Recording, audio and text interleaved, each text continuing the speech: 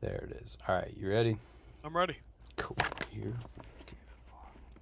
And we are live. Jack, how's it going, man? Good, Brant. How you doing, man? Thanks for having me on. Isn't that what you're supposed to say? Thanks for having me on. I think somewhat times, I don't know. I don't have a script that I read, so I'm not sure. I'm doing good, though. How are you doing? Outstanding. No complaints at all. That's good. So, for the people who might be listening to this or watching this and wondering, who is this Jack Baruth guy? Did I say that I'm right? wondering that. Yeah. I'm also wondering that, and you did say it right. Okay. Who is he? Yeah. Who are you? Okay, so are you asking me to say? So I will. Okay, I started racing, and I guess we called it freestyling back then. Does anybody say freestyling now? I don't think so, but Yeah, I don't think so. Yeah. Started racing and riding in '86. Broke my neck in '88. Came back, turned pro with the NBL in 1990. I had easily maybe the third worst pro career in the history of NBL BMX, maybe the second worst. I don't know.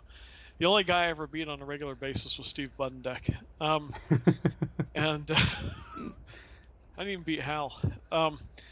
And then, so I ran a mail order bike shop back then. I had one of the first BMX websites, which was bmxbasics.org. At one point in like 2001, we had 500,000 people a month reading the site.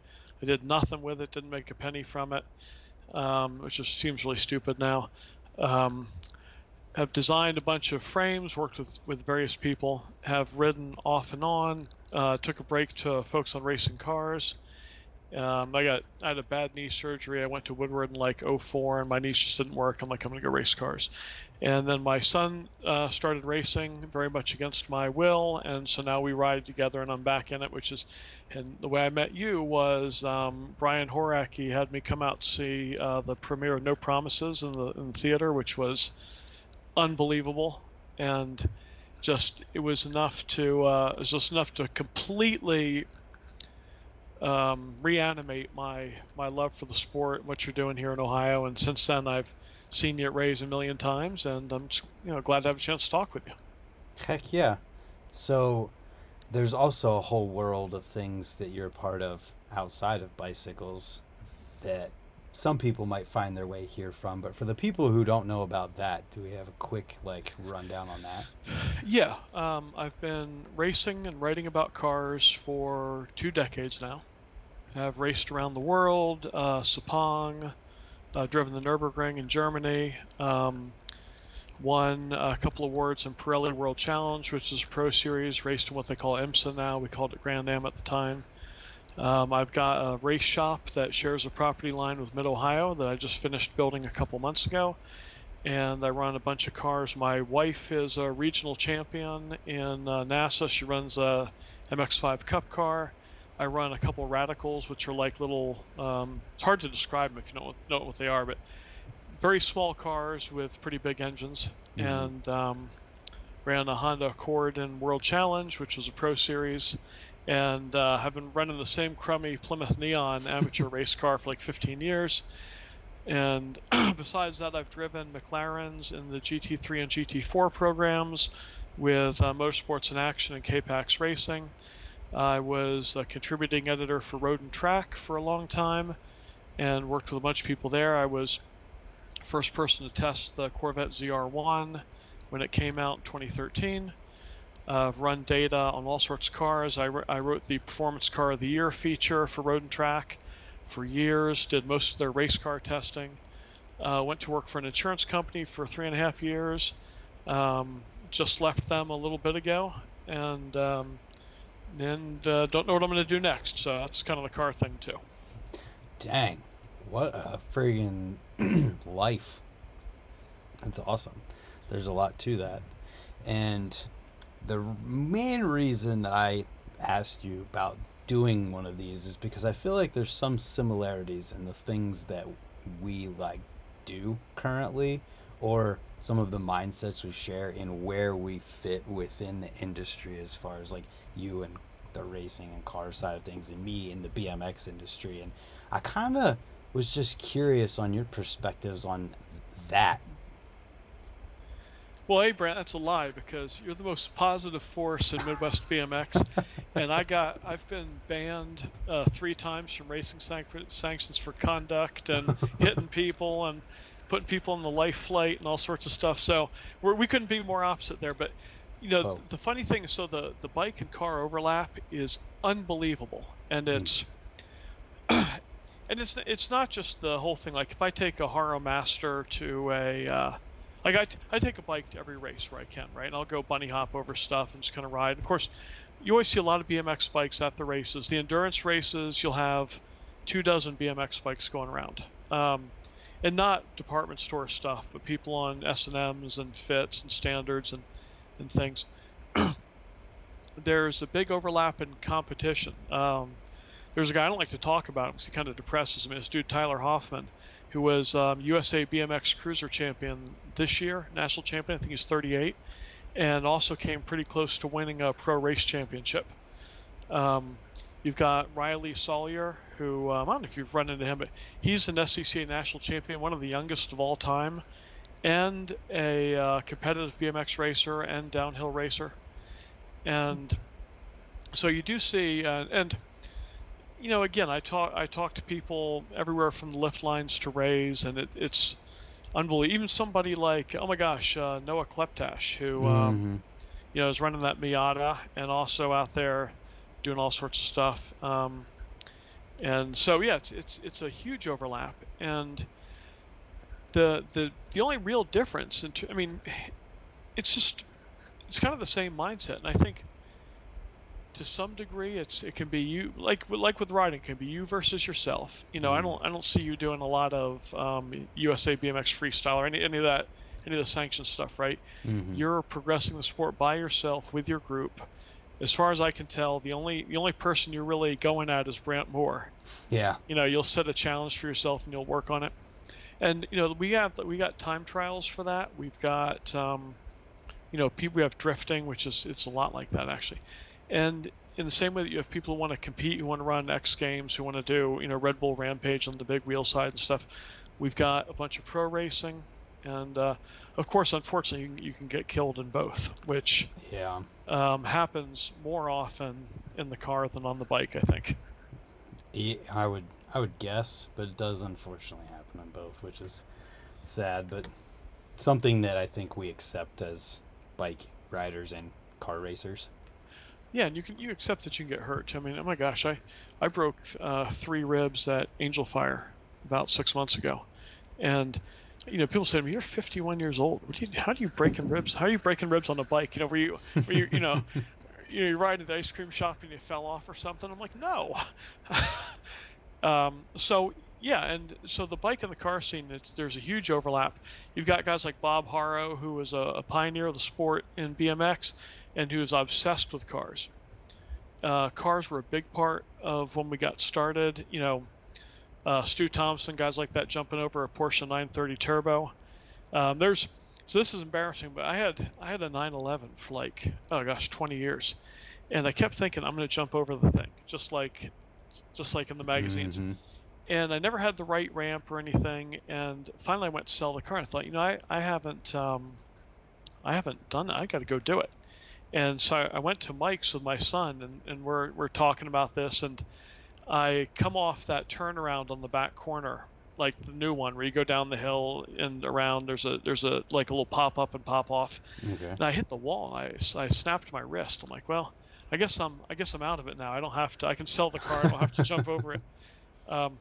But yeah, I mean, the car and bike overlap is huge, and there are guys like Schultz Design Works where they do BMX graphics, they do car and mini truck graphics. I think if you were to go to any kind of major amateur race and say how many people here ever took a gate in BMX or dropped in on a quarter pipe, I think you'd get between a third and a half of the people would raise their hands. Yeah. It just seems like there's so many people who start riding BMX and then end up in the car world, at least from my experience. Yeah, and I was surprised. I have Laird Frame 299. One of my park bikes is a Mike Laird bike. Had it for a while, And the number of people that come up to me at a track or a racetrack say, "Is that a Mike Laird bike?" Hmm. Like, how do you know who this guy is? Yeah. And say, "Oh, I saw that bike on his Instagram." So it is. It's a big overlap. And then what's kind of depressing is I'll have a lot of people say, well, God, I wish I could go to the Nürburgring and race, or I wish I could do all the stuff that you've done. And what I always want to say is, man, if there's a button I can press and I can be 25 years old and able to run any downhill line in the country, or able to do the outside line of Profile World without, throwing up, you can go race the Nürburgring. You got your whole life to do that. You have a limited amount of time on the bike when you can really accomplish what you want to do. Yeah. And to me, that's the real gift. Everything else, I've trained hundreds of race drivers. I started off training BMX racers back in the day, and I kind of went from that to training drivers. And I can train a 60-year-old to win a pro championship if he's got enough money. I cannot train a 40-year-old to drop in. It just can't. If you've never done it before, it's impossible to explain and put that muscle memory into somebody who's my age or a little bit younger. Yeah. And that's funny because I attempt to do that. There's times where I attempt to do that. But I feel like I kind of want to go back to it. You mentioned that you started racing in 1986. Yeah, I mean, it was weird. We rode a dinosaur to the track. My son likes to make fun of me. He says, how did bikes even work? I'm like, they didn't. They didn't work. Yeah. My first bike was a Redline 600C with a forklifter stem and mild steel bars, one-piece cranks, 36-inch single wall rims, half-inch pedal axle. Mm-hmm. And everything slipped, everything moved. I got a DK stem pretty early because the forklifter was trash. Don't ever race, or I wouldn't do a 2-foot bunny hop on a forklifter stem. But I got a DK stem. That led to me meeting Charles and Billy Danishek and Jared Raflick and a lot of the people who ended up doing System Cycle and DK. Yeah. In Ohio. But the bikes were so terrible, Brant. I can't. Oh my God. I bent frames doing stuff that clearing 6-foot gaps. It was unbelievable how bad the bikes were. And a lot of them were made on jigs that had no precision to them. There's a company called Baden Company. I raced Superclass, which is Junior Pro. I think they call it just Junior Pro now, not Elite. But I got the bike, and the brake bridge was so far away I couldn't run the Odyssey pit bull brake. And please, if you know what a pit bull brake is, you nod your head, but it was the worst. And I wrote the guy, because keep in mind I couldn't afford to call him. We didn't have email. I wrote him a letter, said, "Mr. Goen, this brake bridge is too far away." And he sends me a letter back that says, "You're an idiot, YOUR." And then 2 weeks later, I get another letter from him that says, "Well, I went back and measured. Turns out I'm an idiot. And I made 100 bad frames, and you have one of them. So send them back." But like Chris Moeller used to have a company called B&E, and I know you've interviewed Chris, who's a great interview. Mm-hmm. And man, he was running around getting anybody to build his bikes. And I ran a little bike shop called Squidco, a little mail order shop in 1990 and 1991. We worked with Chris, and people would call us like, "Oh, well, I want a Challenger, or I want dirt bike, or I want a Holmes." That was actually your only 3 choices. And you'd call Chris, and you'd be like, "Oh, man, I hope he's got it, Mm-hmm. and B, I hope it comes out straight, and I hope it comes out in the color that you wanted, because if you made a mistake, it was a month to turn it around." All the parts were terrible. Everything was bad. We had a great time, but I can't. It was like someday, Brent, you should do something where we get a genuine vintage bike from all these old school guys who go to the fairs and stuff. Yeah. And you should spend a day riding Rays with a 1988 GT Pro Performer or something. I would love to do that. I mean, I think your girlfriend would probably want to dial 9-1 and get ready to complete the call, right? None of this stuff could handle. I mean, when I was in school in 1990, I was doing loading dock drops. That was a big thing. Mm-hmm. I realize now people do that in and out of a trick, right? But I'm riding off these loading docks. It's 3 feet, and I would land, and then I would pull over, and I'd get my spoke wrench out, and I would true the wheel, and I'd go back out and do it again. Wow. And if I didn't do the wheel truing and retention in between every drop, then the rim would buckle and I'd be out of wheel. And that was on 48s, which, another ridiculous idea.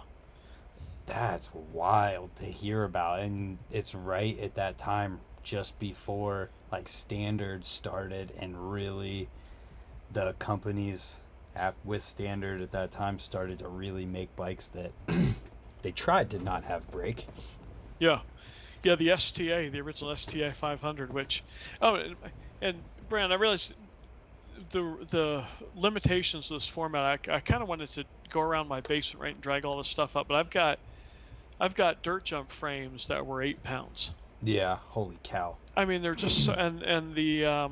when Odyssey did the first thermal fork, it was 2.5 pounds. Like, oh my God, dude, a 2.5 pound fork that doesn't break. What are we gonna do with all this technology? This is too much.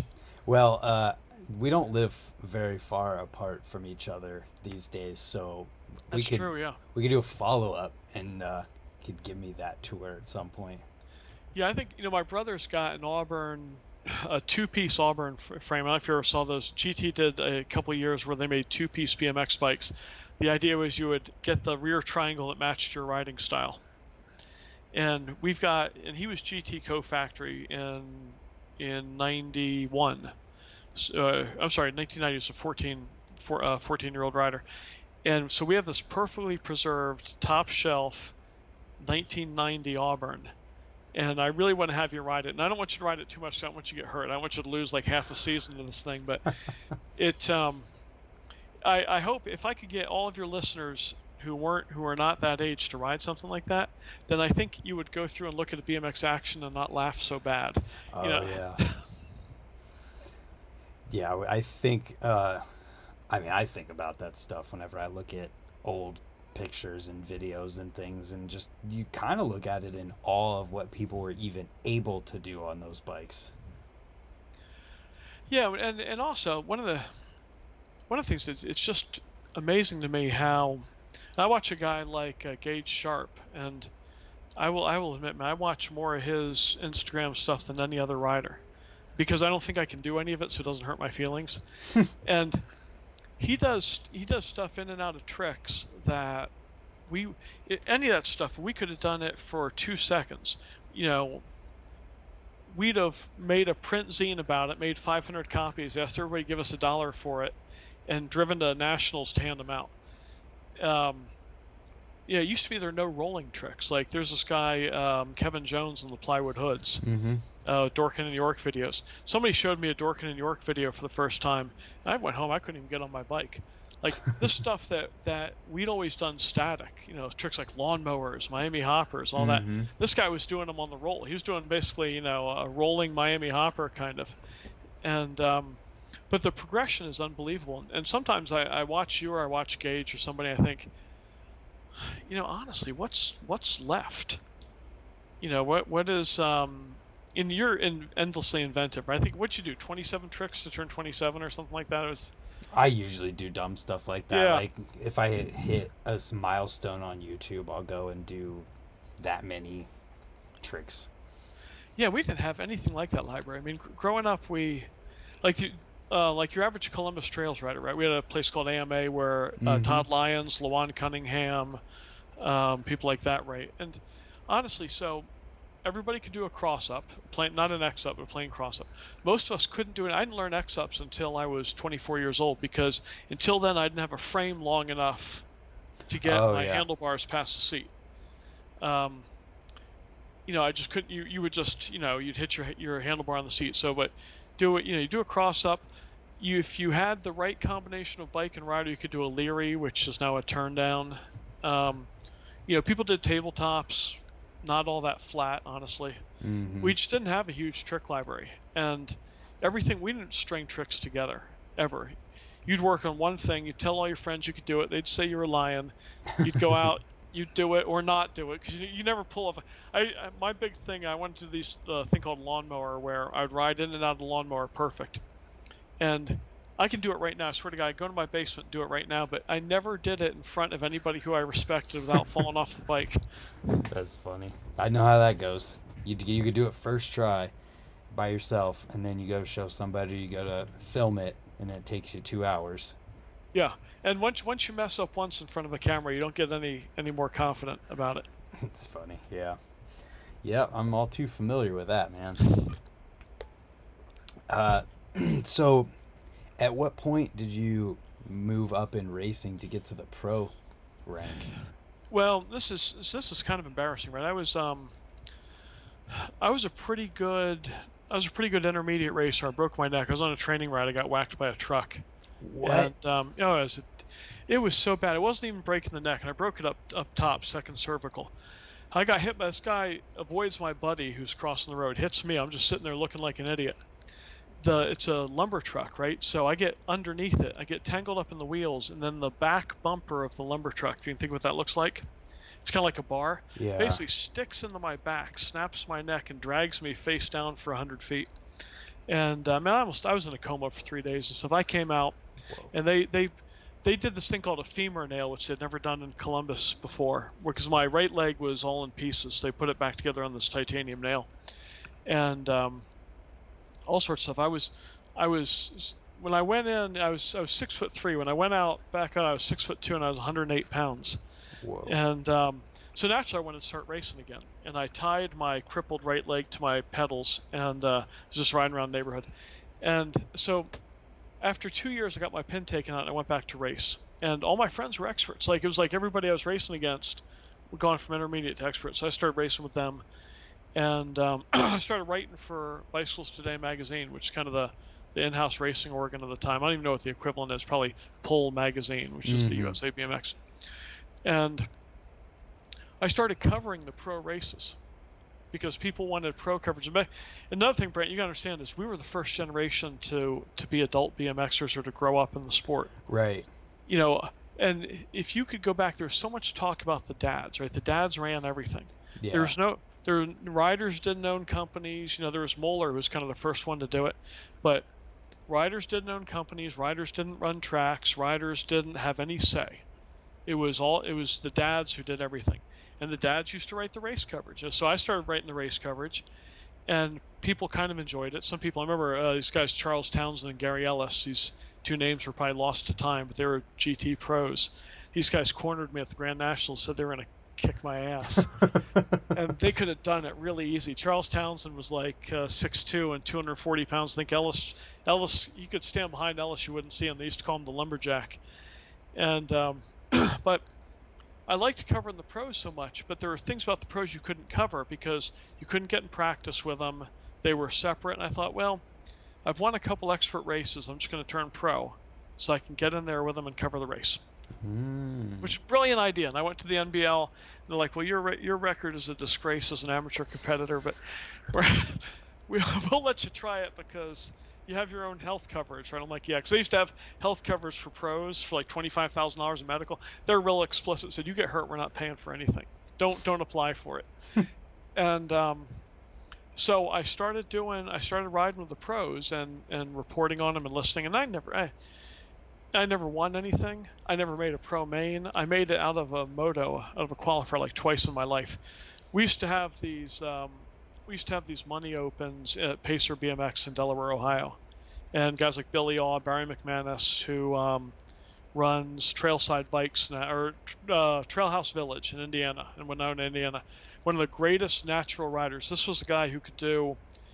He was maybe 6'3", 250 pounds, and he could land a jump in a manual before anybody knew you could do that. Brilliant guy. I like watching an elephant do stuff. And I was in with all these giants of men, right, who were knocking me around. I had stood no chance, but I did learn about the sport and hang out with them. And I then turned vet pro, which is a race thing. And in 2002, I did vet pro, and I just got smoked. I kind of thought it'd be easier. Vet pro was harder because those guys were lifting every day. Yeah. And that was when I realized I was always never a great BMX racer. I was a pretty good car racer, so I thought, I'm just going to ride for fun, and I'm going to do the pro racing in the car. But I learned so much, and again, there's so much stuff that's hard to explain now about riders trying to take control of the sanctions of the sports, of trying to have our own say in what happened. And then the funny thing was, a lot of us turned into dads, like I did. My son, raced for a while and rides, And then all of a sudden we saw the other side of it. Yeah. And what I realized was that the dads, like it or not, are kind of in it. They're kind of in it to stay as long as their kids are doing it. Whereas you might have a guy, and in Columbus, we had this big thing where the riders took over the track from the old men. And we had a couple meetings, and it's like, oh my God, finally no more fat dads telling us to do stuff. And somebody's like, yeah, who's going to roll the track this week? And I'm like, oh, hell no, man. I'm going to Louisville to ride that full pipe. No, I'm going to South Park to race. Well, I gotta work at Wendy's, and we realized pretty quick why you have the dads, because the dads actually show up. Mm-hmm. And so now it's kind of an uneasy thing where, like, I think a lot of places are now run by racer dads, because they do it because their kids are doing it, and they're also dropping a gate. Mm-hmm. But we fought so hard for any kind of autonomy to even have. I mean, imagine this: a freestyle contest where every judge is a 40-year-old who's never ridden. Yeah, well, sometimes I feel like people talk like that's the case. I can't say from experience that it is, but yeah, that's crazy to think about. It was the rule. I mean, it wasn't even like, oh my God, I can't believe it's like it this time. It's like, that was how it was. You'd go there, and the judges would be dudes who'd never ridden a bike, and you'd have to educate them. I'd see guys like Taj Mahalik or whatever. Mm-hmm.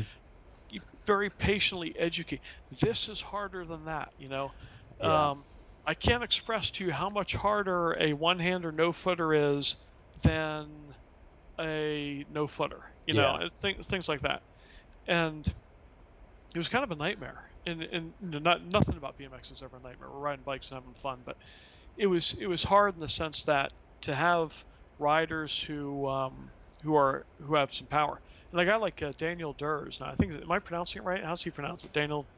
People say Durs. People say Dares. Dares, yeah. I mean, this guy is still young enough to be competing, and he's got his own place. Yeah. Which is amazing. You Yeah. know, you think about it. Just back then, you'd have to go to a place like Woodward, and for years, Woodward was entirely built and operated by people who'd never never turned a wheel on a bike.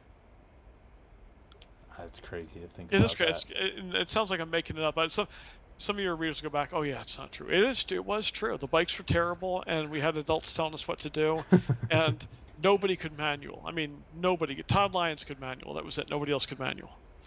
That is funny. So, I want to go back to this BMX Today or Bicycles Today, whatever it was called, writing for them. Like, is that where the writing thing started for you, or was it before that? Yeah, it did kind of. I was getting coached by a former pro named Scott Stevenson, who ran part of the National Bicycle League, and I went out. This isn't really an adult tale, but some of the guys are gonna laugh. I went into the NBL office to pick up Scott. So we're gonna go ride trails, and again, I want to emphasize to younger readers that trails meant 4-foot gaps, nothing higher than the desk I'm talking to you on, Mm-hmm. and there's this gorgeous young woman with this John Updike novel sitting there reading it. And I'd read the book. The novel just came out. I'd already read it. So I went up to talk to her. And I hadn't gotten the memo that, well, at the time, if you rode BMX, you had no chance of talking to a woman. So you had to take every chance. There was no credibility to it. It literally, if you were 18, I rode my bike at Miami University every single day for 4 years. And the whole time, everybody in my fraternity, everyone in my school literally thought it was like my little brother's bike. Dude, are you gonna get rid of that Harrow Sport and get a real bike? Like, no, this is my real bike. Anyway, gorgeous woman reading a book. So I walk up to her like, I just finished that book. What do you want to know about it? And she ran BMX Today. She was like 28 years old, an older woman, very sophisticated. I now have bikes in the basement that are older than she is, but. So she just on the strength of the fact that I'd read this book and that I was a pro, I held a pro license, she let me write. And I wrote whatever I wanted to, 2,000 words a month. And the parents would go nuts. We'd get these hate letters. Because I'd talk about how, just stuff that seems like, oh, you shouldn't hit your kids if they lose a race. And we'd get these handwritten letters from rural roots, like where I live now, the sticks. You think you can tell me how to discipline my son when he won't try hard enough in a race? I wrote something like, we should have some riders own the sport, and Rich Long, who owned GT Bicycles, calls up my boss and says, he keeps running his mouth like that. We're not going to sponsor any nationals next year. You could say things that were in no way controversial and have people jump down your throat. I did race coverage, and I forgot to mention who won 25-29 Cruiser. And this was back when that class was a joke. I mean, right now I think 25-29 Cruiser is as fast as single A Pro, but back then it was guys who had started racing when they were 25. Mm-hmm. And this guy's son, he was a track operator, and his adult son had started racing, and somehow he won a race. And I didn't mention it. And he writes in and says, how come you didn't mention 25-29 Cruiser? So I'm like, I open up my IBM PC, I'm like, Mr. Jones, as a professional in this sport, I assure you that 25-29 Cruiser is nothing but a pale shadow of genuine adult BMX competition. And yeah, so then he called up the guy who ran the NBL and said, I'm taking my track to the ABA and stuff like that. So oh my! It was a lot of fun, and it was based on that made me think I could run a mail order bike shop. So, you know, I did that, and that was running the mail order bike shop. Just kind of, we didn't have a physical facility. We just appeared at races with a VW van full of stuff. That was the greatest time. That was so much fun. Yeah, tell me about this mail order bike shop deal. So like you just said you didn't have a brick and mortar location. How did we do it? Yeah, just tell I don't okay, tell me I'm more just about it. I'm not making this up. It sounds to me like I'm making it up. I was running the BMX team for a bike shop in Hilliard, Ohio, called C&B Bikes.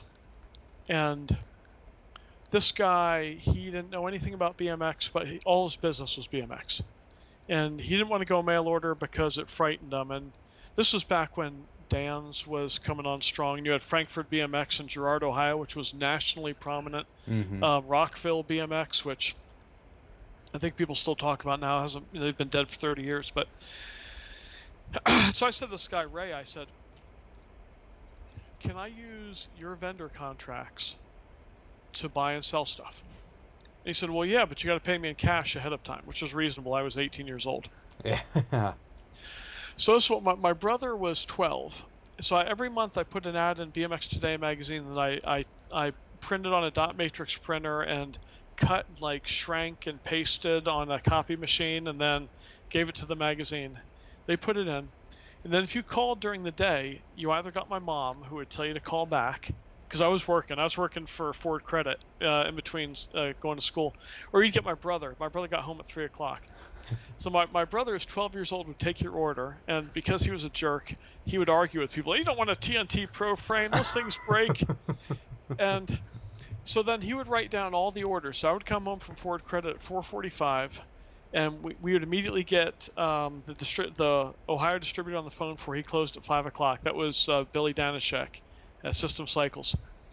And we'd file the order. We'd call Seattle Bike Supply, which is Redline, and a bunch of other stuff. I think SBS, they ended up owning Redline. They're like a big deal now.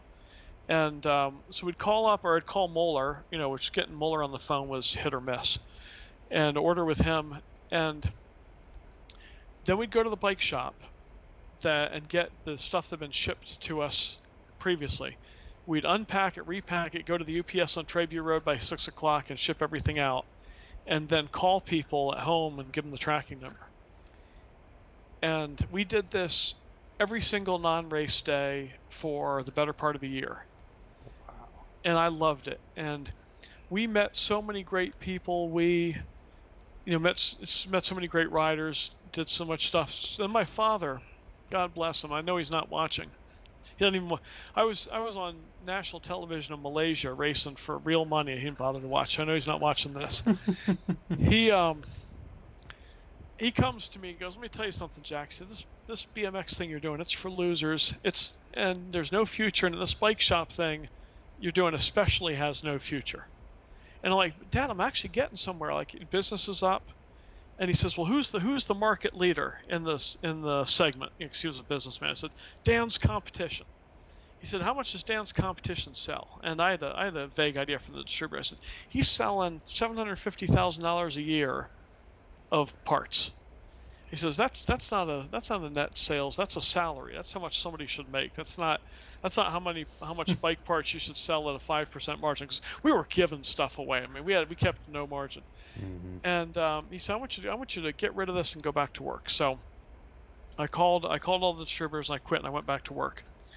And that was in 1991 and a half.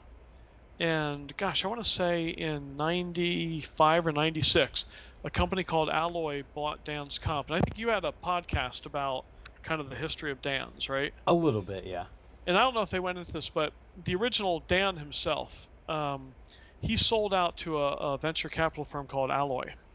And they reportedly paid him between $8 and $10 million for the shop. Jeez. And keep in mind, we were killing these guys, not in volume because we couldn't do it, but we'd have people leave Dan's and deal with us. We made these T-shirts that said "Friends don't let friends ride Dan's," which seemed very, very edgy at the time. We called them Dips Competition. At one point, I had this Land Rover that I pulled into a BMX race and blocked their storefront with for a day, just left it there, and then it was like down pit lane with my stuff. I'm like, yeah, well, they're pretty busy over there. You should come see us. But so I called my father. So I want to let you know that this bike shop that we were beating the hell out of just sold for $10 million. And I'm never taking your advice about anything again. Wow. That is crazy. So just to think that how different things could have been if you had kept at it. Well, yeah, I could have real money. I could be running in the Le Mans Prototype 2 Challenge. Wouldn't have that neon anymore. Wouldn't have that neon. I'd my big race car. It costs about $3,000 an hour to run, so I really got to think about turning it on. And I could just run it all the time. I could go everywhere if I had that kind of money. Daily it. Daily it. I absolutely daily it. I could. I'd have to keep in mind it has 1.5 inches of ground clearance, but I could have somebody go ahead in front of me and flatten the road. That kind of money. Yeah, there you go. Yeah, this is where I'm gonna call my dad and yell at him again. He's still alive. I think he'd like to hear what I have to say. I could be driving my race car every day. Yeah, I could be a success, Dad. That's funny. So, that was 91. What comes between that and the website? Well, so I was writing BMX Basics for the National Bicycle League, and it did pretty well. I mean, it's hard to tell, who liked it and who didn't. But in beginning of '97, and I'd always been kind of a tech guy, and I was aware of the World Wide Web, and I'd done a little bit of stuff. And so, I think in February of '97, I opened up a BMX Basics website where I would just also type in that month's column for the magazine online. And initially, there was not much of a BMX web. A lot of it was on America Online because, let's face it, BMX people, we've always been trash. We don't keep up with the latest and newest stuff. We're not, especially not back then. So BMX people were on America Online way longer than the expiration date, and they'll be on Facebook way past Facebook expiration date too. You'll have BMX dads on Facebook 10 years from now, screaming into the void. Nobody's there left to read the post, but. So I tried this website, and I had this little counter, and I'm like, gosh, I hope somebody comes to see it. And I think after the first month, and this, keep in mind, all I did was mention it in the magazine. I had like 10,000 people read it. I'm like, well, that's pretty nuts. Jeez. So we kept going, and I had other people. I had a lot of international people, and back then, people would somehow get an issue of BMX Today in Singapore or something. Then they would write me a letter that would take 3 months to arrive, asking me for something, and I'd write back, and you'd have this correspondence. You'd hear 2 things from them a year. And once we're on the web, that kind of picked up, and so Australian riders sent in photos. Singapore just had a brand new BMX scene in '97. They were just getting started.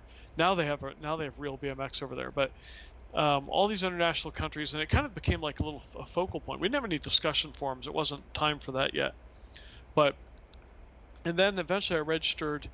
Initially, it was infinite.com/jboswell. So I was writing under the name Jim Boswell because GT Bikes had me kicked off with my regular name from BMX Today. So they brought me back under a pen name. But they were right to do it, too. I said their hubs I wrote, "This hub sucks." Somehow they printed it, and then, of course, they got rid of me. I should have known that was going to happen.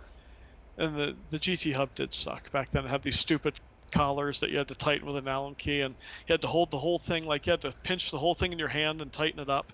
Again, I can't explain how bad this stuff was, but anyway, so I had bmxbasics.org, and then I quit in '97. I quit writing the thing I quit writing for the magazine, which went fully online. And by then, by '99, and then by then there's like a BMX internet. There was BMX Mania, a guy named Jerry Landrum. You had a couple people who were doing BMX race sites. Freestyle and trail riding was like slow to come up. Back then, the only way you knew what was going on with trail riding is you'd have to wait to get video, like a VHS cassette.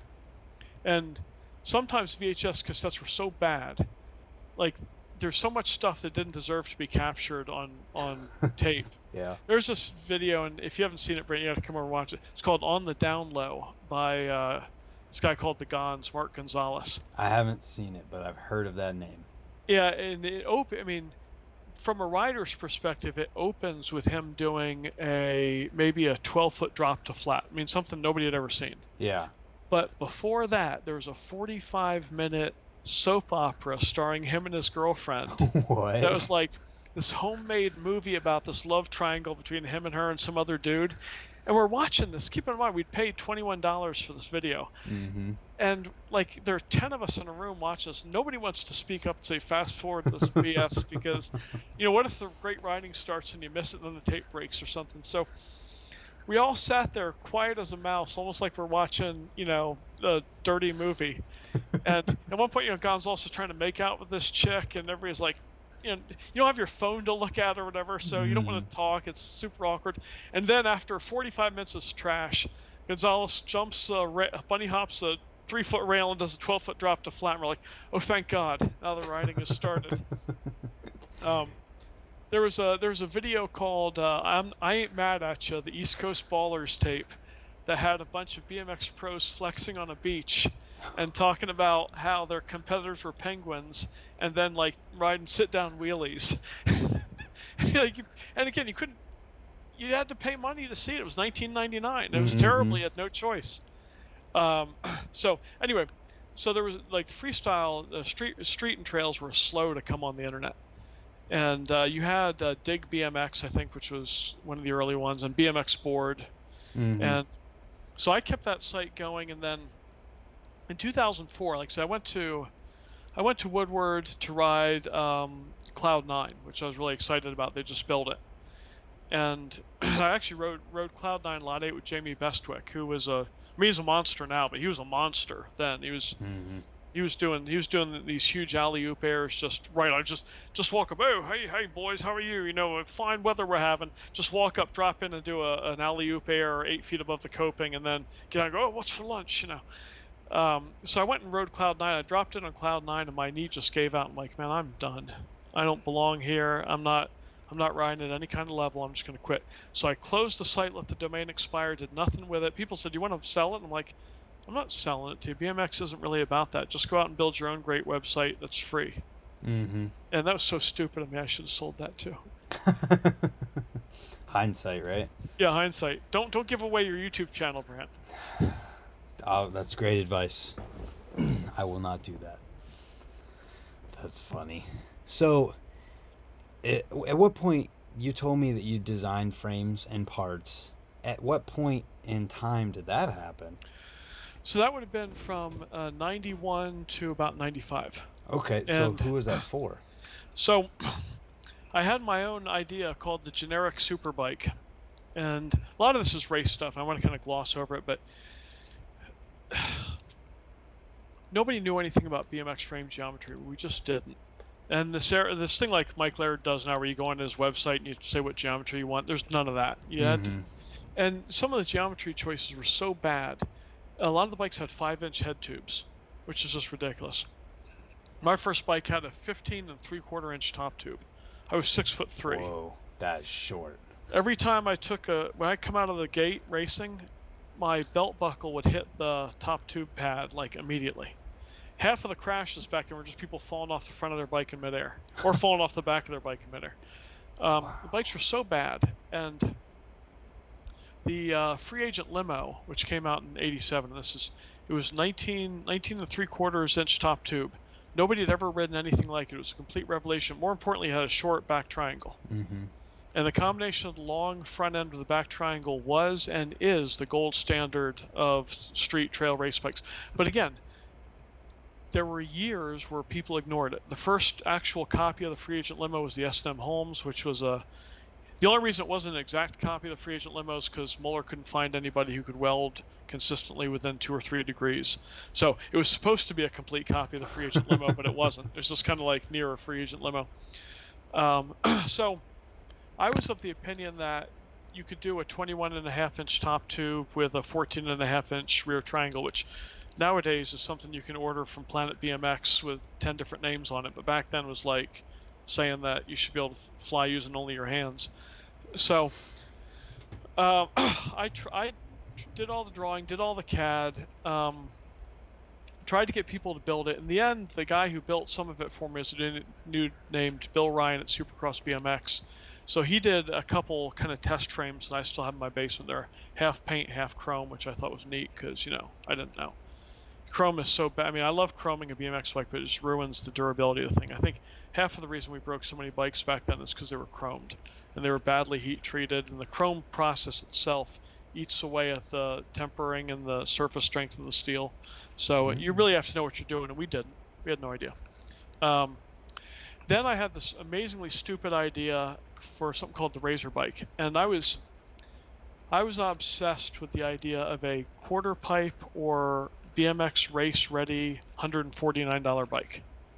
Oh, like I thought about this night and day, and I'd corresponded with the people who ran a company called Santana Cycles, who'd kind of revitalized tandems, and I'd talked to the Breeze people, I talked to Alpine Stars, I'd corresponded overseas with English bike manufacturers. Keep in mind, again, all of this is one handwritten letter at a time, and you wait.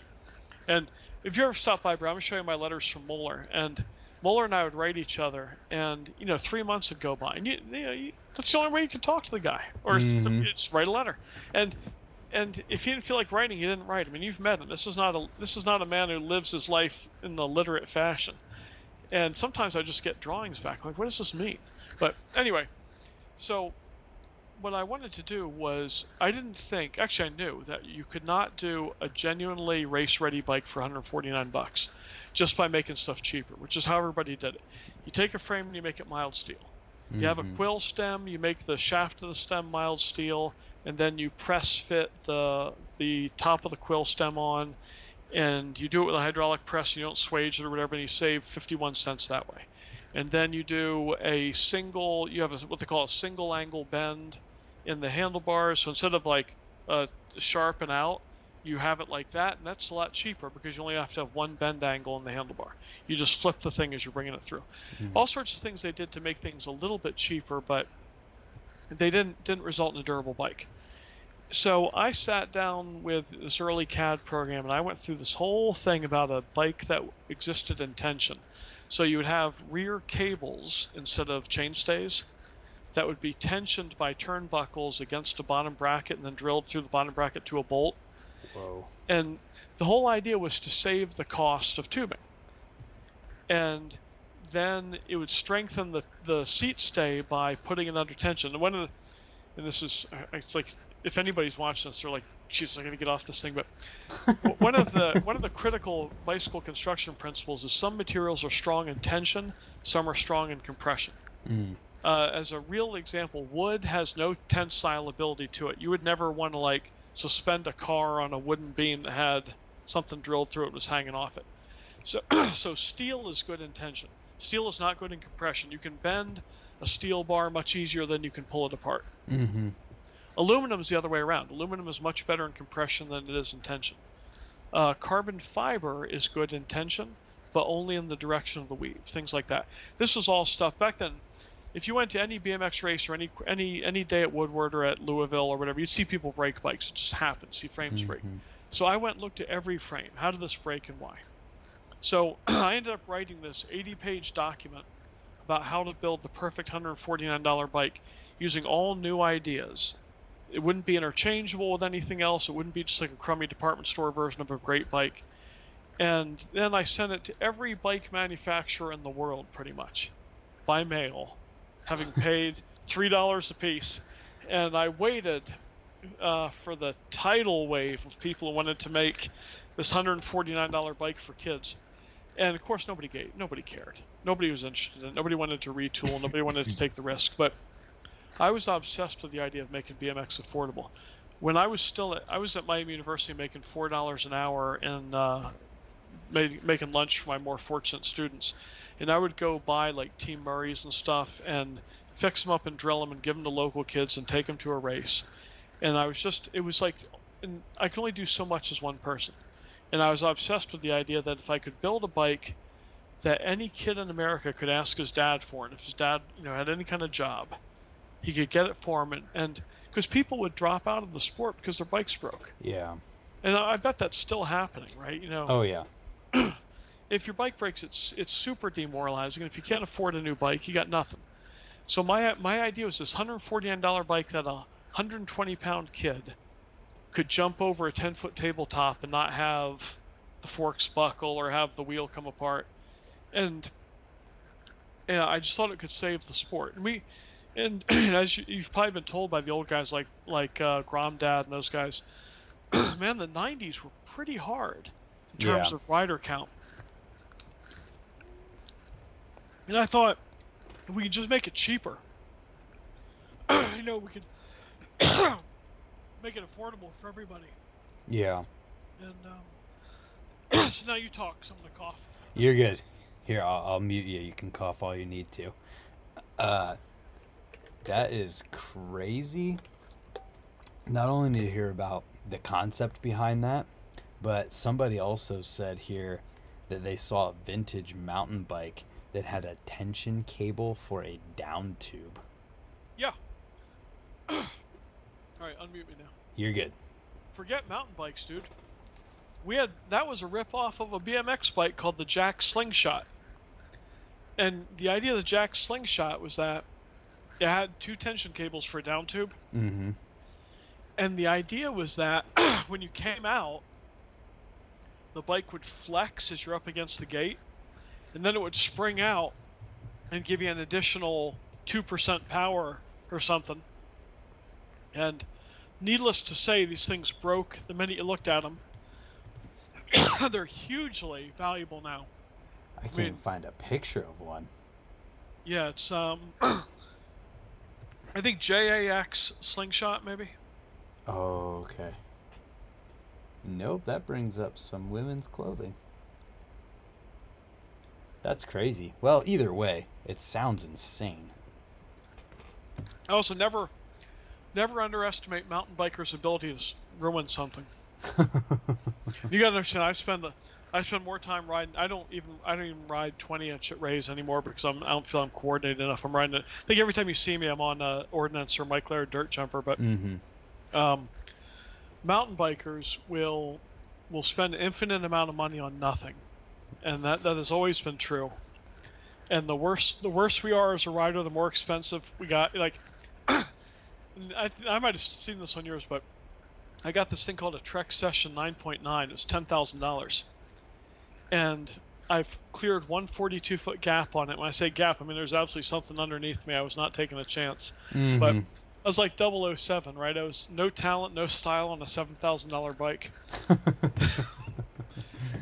That's funny. Slingshot BMX frame is what someone told me. Yeah, Slingshot. Yeah, it's out there, man. It's again. Oh my God, we had what in the heck is that? Yeah, it doesn't look real, does it? Why? And of course it didn't work.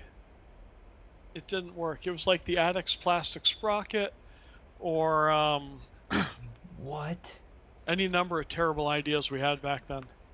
That just looks like a really bad crash waiting to happen. Okay, so BMX has always tried crazy things. Oh yeah, I mean, gosh, the mag wheel was the original crazy thing. If you think about it, that did that come after normal wheels? Yeah, well, the Mongoose Moto Mag was one of the first purpose-built BMX bikes. I think it was 1974, and it was a magnesium wheel, which is why we called it a mag wheel. Okay. And I've got one. I have an original Moto Mag, It's 3 pounds, man. It's heavy as hell. Yeah. And then Skyway, ACS, and Peregrine did a glass fiber nylon wheel, the Tough wheel, the Peregrine Master, the ACS Z Mag Z wheel. Mm-hmm. But yeah, the original mag wheel was magnesium, because all those wheels immediately went out of true. So something like a magnesium wheel seemed like a good idea. Okay. That's crazy. I didn't realize that normal wheels came first, then the mag came out. Well, yeah, so the first BMX bikes, in theory, were the Stingrays. I mean, I'm guessing you've seen, like, the opening scene of on any Sunday. And for years, Len Kasten did the first Unicrown fork, I think, in '74. Motomag came right after that. And all these bikes sized for a 10-year-old. Yeah. They're all hugely fragile. They all... And I could talk about this way beyond anybody's ability to hear it, but they were all crippled by this idea they had to be dimensionally identical to a Schwinn Stingray, because that was the default race bike. Oh, okay. So, like, I don't know, do you ride a mid-bottom bracket now on your bike? Yeah, all right. I think BMX is pretty much all in the freestyle world switched to mid. Yeah, I've got a mid on my Laird frame. But we didn't have, we had a 1-inch threaded headset, because that's what a Stingray had. You had the big shell, non-threaded bottom bracket. The diameter of the axles, 3/8 inch axle, that comes from the Stingray. The original seat post diameter, 7/8, because that's what a Stingray was. And all this stuff, even if you get a brand new BMX grip right now, whether it's like ODI, long neck or something, that will go fit on an original Schwinn Stingray. The tubing size of our handlebars is literally from that. Yeah, 7/8. I was at the workshop of a guy named Chip Foose a couple of weeks ago in LA, who's kind of a car guy who's been on TV. I've heard of him. And he was showing me this Redline BMX bike he restored. And he raced BMX and repainted BMX bikes before he got into cars. And we were going through, and he says, "What's a modern bike like?" And I said, "Man, a lot of this stuff still moves over. Particularly we had a 14 millimeter axle thing for a while, but I don't know who's riding. Is 14 millimeter axles, what percentage of the market is that?" Well, for a rear hub in a freestyle bike, it's like 90%. It's universal. Okay. Yeah, I would say. Probably more than 90%, honestly. Okay. Because my dirt jumpers are 3/8 now, and my Laird frame is a 14.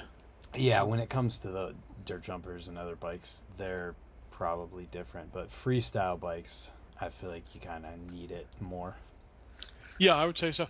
And when the 14 mil axle came out, it was actually kind of a godsend, because people broke axles all the time. And so you were talking with Chip about 14 mil? Yeah, and we're talking about how much this stuff still moves over. Like how much stuff you could take off his 1975 Redline that he's got in his shop and put on a modern BMX bike.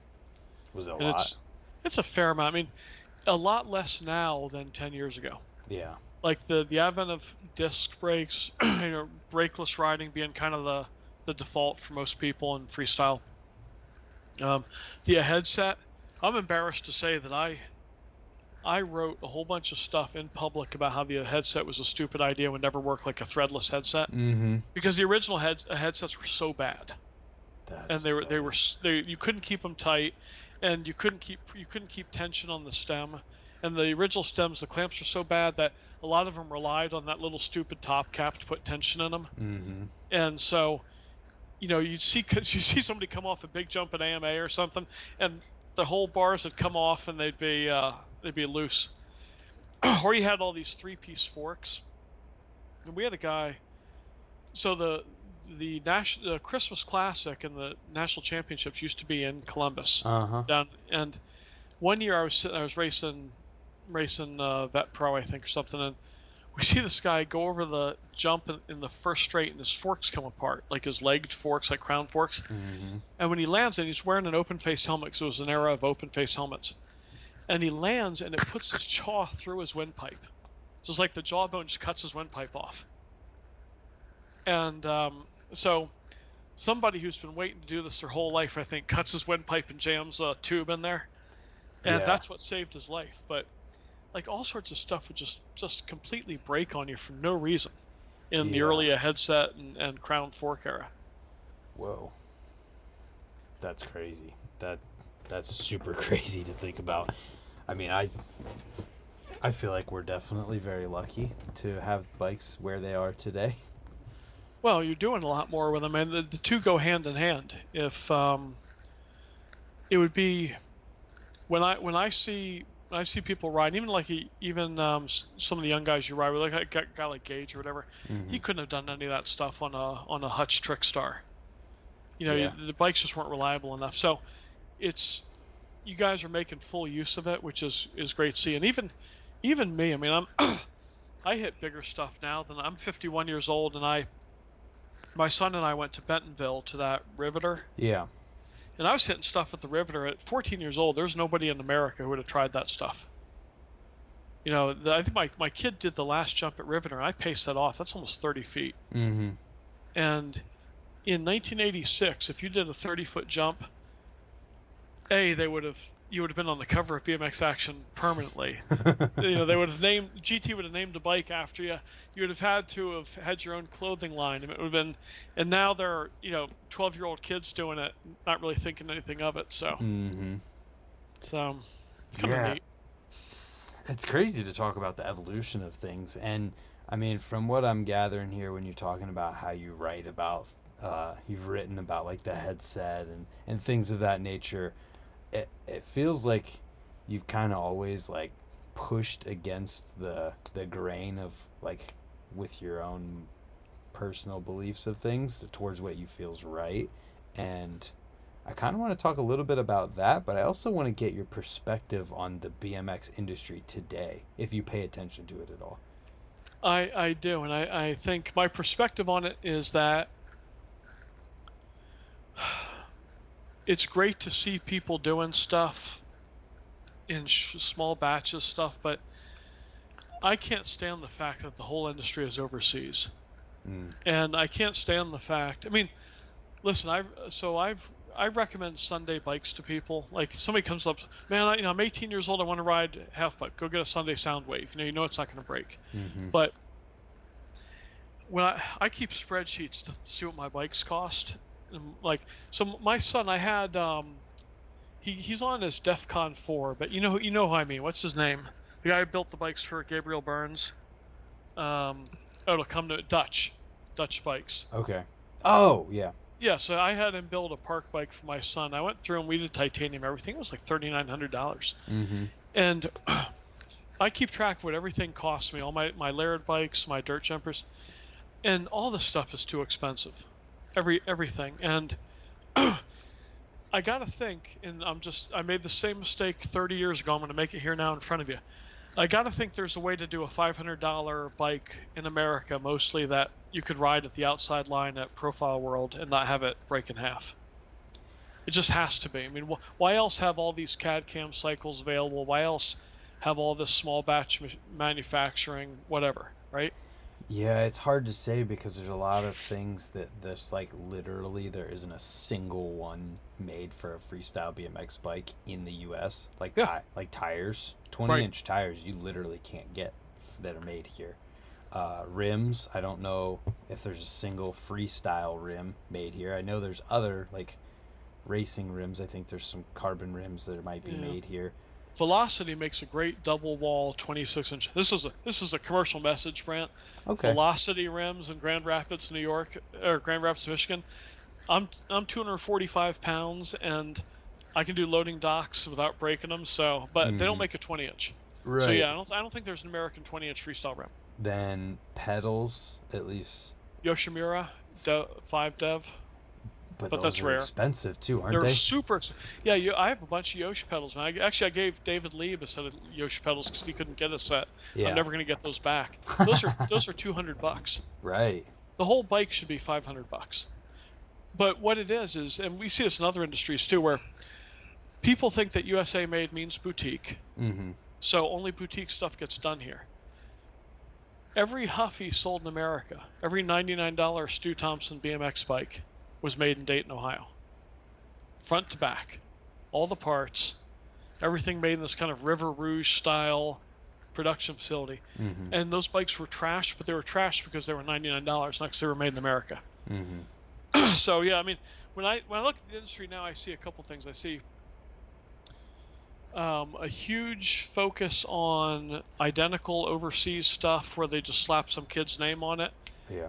And I see very few riders making an effort to learn how to design and build their own parts. I think you have the OEMs are just so focused on it. I mean, when you have guys who are 50 years old, my age, designing BMX bikes, that shouldn't be. I can't ride like you. I don't know what the bike needs. Mm-hmm. And so that's part of it. Yeah. Yeah, I mean, there's definitely a lot of that catalog type stuff that exists. There's a fair amount of people who are having input on their own stuff, but there's also a fair amount of people who are being told by the companies like this is gonna be your thing. Like, yeah. So that's kind of my beef with it. I think we should do more of it here, and I think and I don't know. I'm not going to speak about the whole edit craze and you got to drop a new edit to stay relevant or whatever. I understand everything's based around social media now. I mean, everybody wants other people to see them ride. It's just kind of, I will say this. I kind of miss the days of going to the trails and not seeing a single video camera or GoPro or whatever. And I'm as guilty of that as anybody else. My poor son is the most over-recorded human being in history. I won't let him take a single downhill run without turning the GoPro on. So, yeah. I understand that, but a lot of what you do at like Apple Creek and stuff is about getting people to just enjoy the sport in the moment. Mm-hmm. And anything we can do to get people enthusiastic about it, and just to. It doesn't matter what a great rider you're. I mean, I remember you're super encouraging to my idiot son who completely underpedaled and nosed into that opener at Apple Creek, and it was kind of funny because he was so angry with himself. Like, just do it again. It's like, no, I'm not going to embarrass myself in front of Brant Moore. But we have more stuff in the moment and let people know. Not everything you do has to be like this guy Devin Smelly, and I used to work with his dad Chuck Smelly owned a shop called Board and Bikes. They were an early Mosh dealer, and I bought and resold a lot of Mosh stuff from him. And I watch what Devin can do. It's not even human. Right. This guy's doing like a 180 reverse manual onto a rail and stuff like that. And you can have so much fun in BMX. You can have so much fun in BMX if you can't bunny hop 2 feet. Mm-hmm. I've seen people enjoy BMX for 20 years who can't. I mean, what's Steve Crandall, right? The FBM guy. Yeah. I think he rides a little bit now because I see it on. But man, when I was racing pro, he didn't ride. He just held a camera. He just drove the van for people. Mm-hmm. And that guy enjoyed the heck out of BMX. Yeah. Still does. Yeah. Still does, right? And you don't have to be. You don't have to be able to do a it must have been Gage, who did a flare off like a park transition or something. Said this is harder than it looks. I'm like, well, that must be terrible because it looks like nobody can do it. Yeah, it's an interesting perspective. I kind of want to talk more about the bike thing because I think the bare minimum for what I would really, really suggest to somebody who's like serious about riding is Kink's Whip bike, which is full chromoly frame, fork bars, sealed front and rear hub, double walled rims, mid bottom bracket, integrated headset, and it is $550. So yes, that's a little bit above like the entry level fit stuff, right? Most of the fit stuff is like $399. Yeah, and the top of the line fits $480, I think. Yeah, I think. Yeah, I tell like kids under 12 to try the Sunday primer, but with the understanding they're going to break something on it as soon as they go anywhere. Yeah. Yeah, and it's that Kink Whip, right? It's all pretty generic stuff. Oh, for sure. Yeah, it's all no name stuff. One of the things I don't understand is this is probably too detailed for what you're talking about, but this idea that every bike now has to have a crummy copy of profile cranks on it. Why does every $199 bike in America have to have bad 3-piece cranks on it? I think 3-piece cranks are just the standard. They are, right, but here's the thing: there's a lot of cost in 3-piece cranks. Yeah. And one of the things that we did, I think, better back in the day was you had a forged 1-piece crank, which was $18, and it would bend but not snap because it was forged steel. And actually, most of them were made in Ashtabula, Ohio, and had Ashtabula stamped on them. And you could bend them back. Yeah. And then I would say that the biggest failure I see up at Ray's with people with cheap bikes is the boss weld from the crank boss that slides onto the axle to the box of the crank.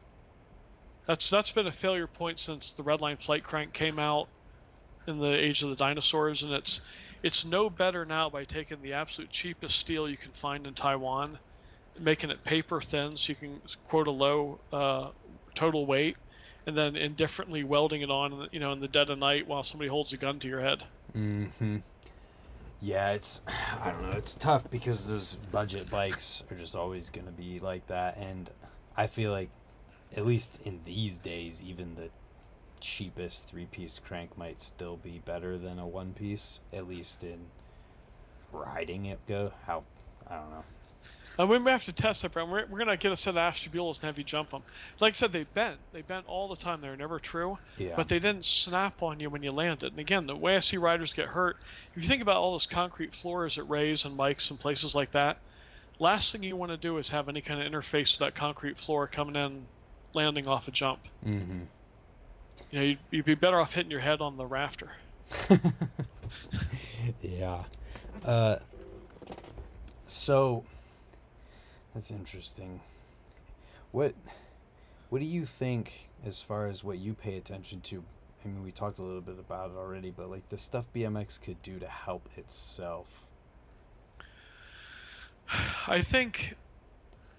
Well, if I'm going to put racing is a different thing. Racing has its own problems that nobody cares about in your listener group.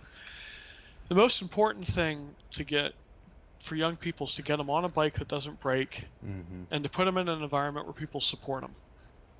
And I think Ray's goes a long way in that direction with they have decent rental bikes. I think those are kinks that they rent up there most of the time, right? Yep. And I think what would be really neat, and not to get political, but in the past 3-4 years, I've seen companies spend 7, 8, 9 figures on stuff for various feel-good cred. No matter which side of the political divide you're on, right? So, if some company were to say, and this is something that I used to do individually at racetracks when I was in my 20s. I would say if anybody showed up who's racing for the first time, I would pay their entry fee, no questions asked. And if they didn't have a bike, I had one bike available for them to borrow. I think it would be great if you had some, maybe, Red Bull or Monster or something like that, just flat out say, any kid in America who's under the age of 16, you show up at a place like Ray's, Pump Track, or whatever, we're going to do something to put you on a bike and get you going. Because the school sports make that possible, right? If you, I don't recall paying much to play basketball at Dublin High School back in the day. My brother won a state championship in football, and we used to joke that it cost him less to play football for 4 years than it cost us to run the Christmas Nationals on a BMX bike. So, the competition is funded externally. So it wouldn't hurt us to be funded externally as well. And if I ever sell a book or something or get a halfway decent executive job, I would make it possible for kids to come in at Ray's. And time again, I've seen kids ride at Ray's all day, come in the morning, go beginning to night on a rental bike, doing everything they can. And I'll talk to them because maybe I'm old and tired. I got to rest for like 10 minutes between those Profile World runs, and I'll talk to people, and or that downhill run from the top where everybody sits up there. The green line. Yeah, I can do that. Well, I can hit that like 6 tables, and then I got to go up and sit for 10 minutes. Yeah. So I talk to people, and I'm like, "You coming back tomorrow?" And surprisingly often the question is, "No, this is all the money I've got." So BMX BMX is like crack, man. It sells itself. And Mm-hmm. if the two things that kill kids in BMX are they can't afford it, and they get, I think the current phrase is gatekeeping. You know, people treat them like trash because they're riding backwards on the pump track, or because they don't know the rules, or they're in somebody's way, Mm-hmm. or you know they're just not very good and they're embarrassed.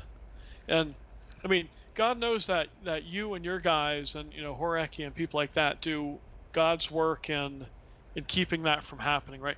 Yeah. I at the Lebanon, I think I was there. You were at the Lebanon pump track a long time ago. The one in the one north of Cincinnati, the tore down region. I haven't been there. I think it was it was some young rider who was working there all day with people, and he never got to ride. You know, Mm-hmm. I thought it was you because it was the kind of thing I thought you would do, but it might have been it might have been Gage. But anyway, this idea of if the older riders who everybody respects, you guys take 10 minutes out of your time to focus on a 12-year-old or a 10-year-old, and you know, for every kid, and this is something we talked about beforehand, for every kid whose father is determined to mold them into the next Devin Smiley, there are 100 dads who don't understand, don't care about it, don't support it. My dad was like that. My father never, you know, he just supported any high school sport I did, but he hated BMX. Yeah.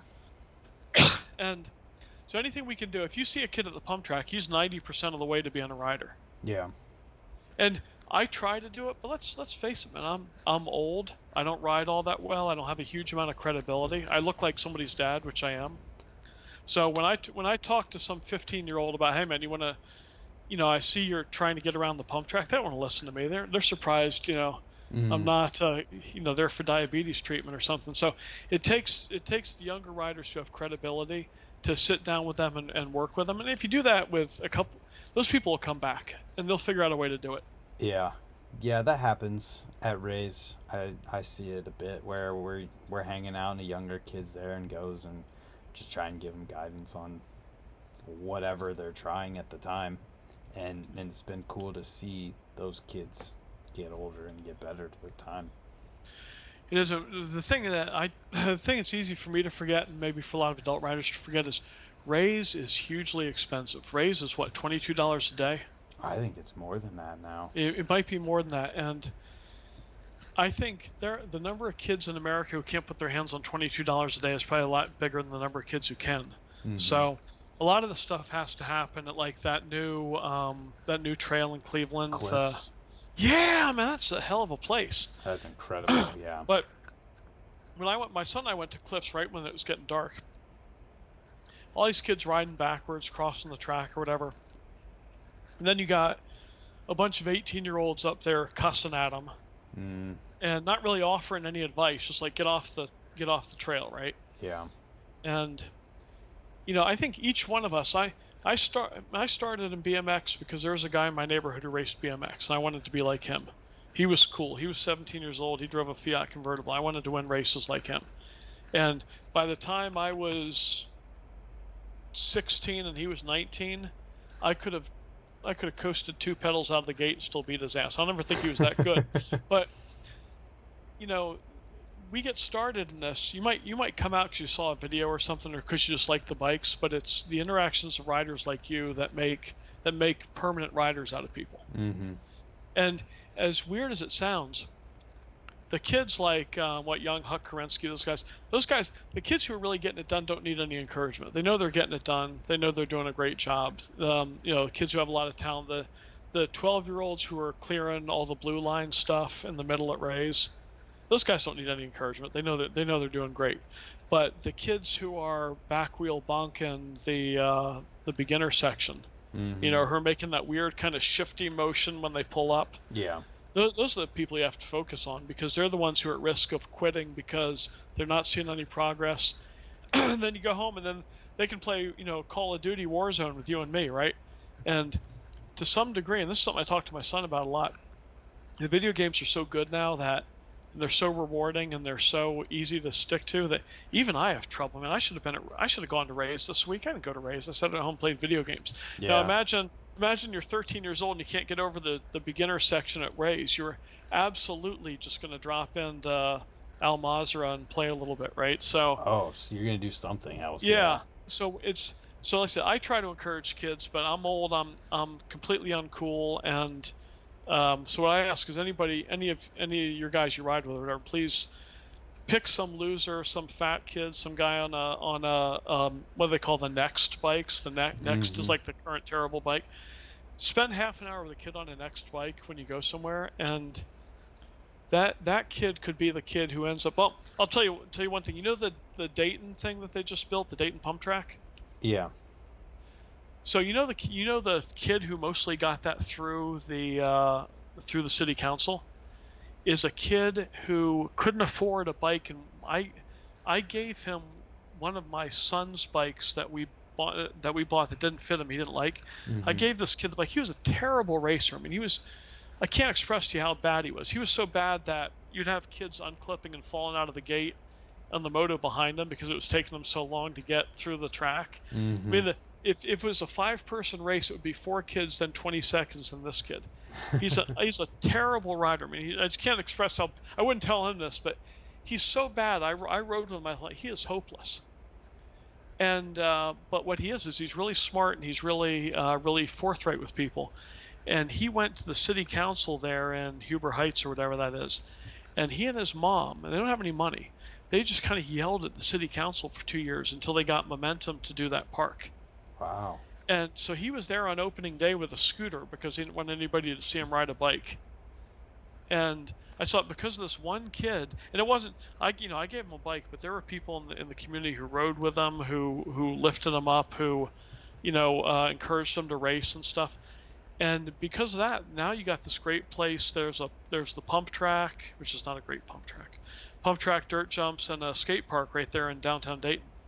Wow, that's incredible. So anybody, if you see a kid who looks like he has no business on a bike, he may not have any business on a bike, but he may be the kid who can get your spot built, or could be the next Steve Crandall, or somebody like that who can make a huge difference to the sport, even if they can't, do so much as clear a 4-foot gap. Right, yeah, I mean, you just never know who you're looking at or who's watching you or anything like that. Yeah, what's your thoughts? Somebody brought this up, and I think it's a very relevant topic right now. Is what's your thoughts on free public skate parks that don't let bikes in? Man, I can't. I pay a lot of taxes. I've paid a lot of taxes in my life, and Yeah. I have nothing good to say about communities, politicians, interest groups, skate groups who push for that. Yeah. And you know what? The thing that makes it saddest was when I was a kid. Now, it is true that skaters and BMXers would occasionally scrap at like Dodge Park in Columbus or something, but we were downtrodden together. Right. We were looking out for football players giving us a swirly. And skating has become this completely like Gen X dad violin class thing where you take your dopey little kid who has no business skating and you make him skate, right? And you buy him all the stuff you wish you had. And then you go and have a skate park put in. And every skate park should let bikes in. It shouldn't be optional. My son and I, we actually went and rode at Venice in California. Oh man. Which is a bit dramatic, right? Because Yeah. Venice has some real thug people there day and night. And he was afraid. He didn't want to drop in. I'm like, I'm dropping in once in Venice. I am 48 years old, and what are they going to do? Kill me? Yeah. And it was pretty empty.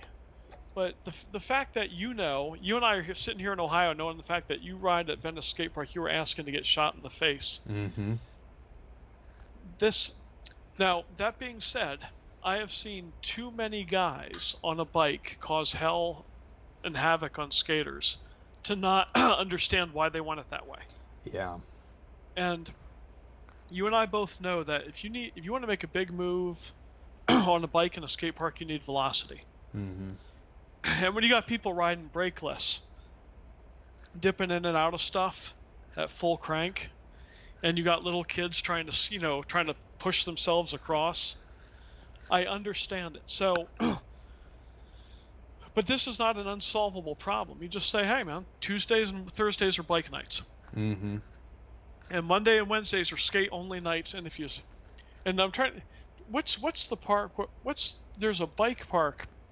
I can't think of what it is. It's someplace might be in St. Louis where it's in Utah. My son and I drove through. They have 2 outdoor skate parks that are bikes only. Oh. And they got these big brass signs that say no skateboards. And I thought that's just as bad. Right. But yeah, we got to share. And again, this is what it takes to change. Is it takes guys like you. It takes people in their 20s who are reasonable, who don't look like don't look like problematic people, I guess, who are willing to go to a city council and say, everybody's taxes paid for it, and that's, the amount of taxes I paid to the city of Columbus over the years to have Dodge be no bikes is ridiculous. In fact, they got Columbus police enforcing it in a city where half of the murders don't get solved. I've never even heard of Dodge being no bikes. If you go read City of Columbus website, Dodge is no bikes. That's weird because I've never heard anybody. Yeah, because people ride Dodge, right? Yeah. But CPD will enforce it, and I think Todd Lyons, and you'd have to ask, I think Todd Lyons got arrested for riding there.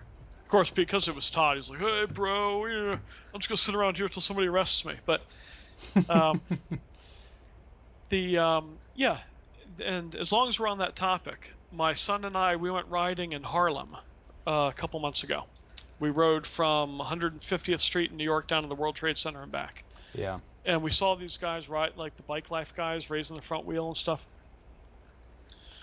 Like it or not, we've got to reach out to them too, and treat them as equals, just like we want the skaters to do with us.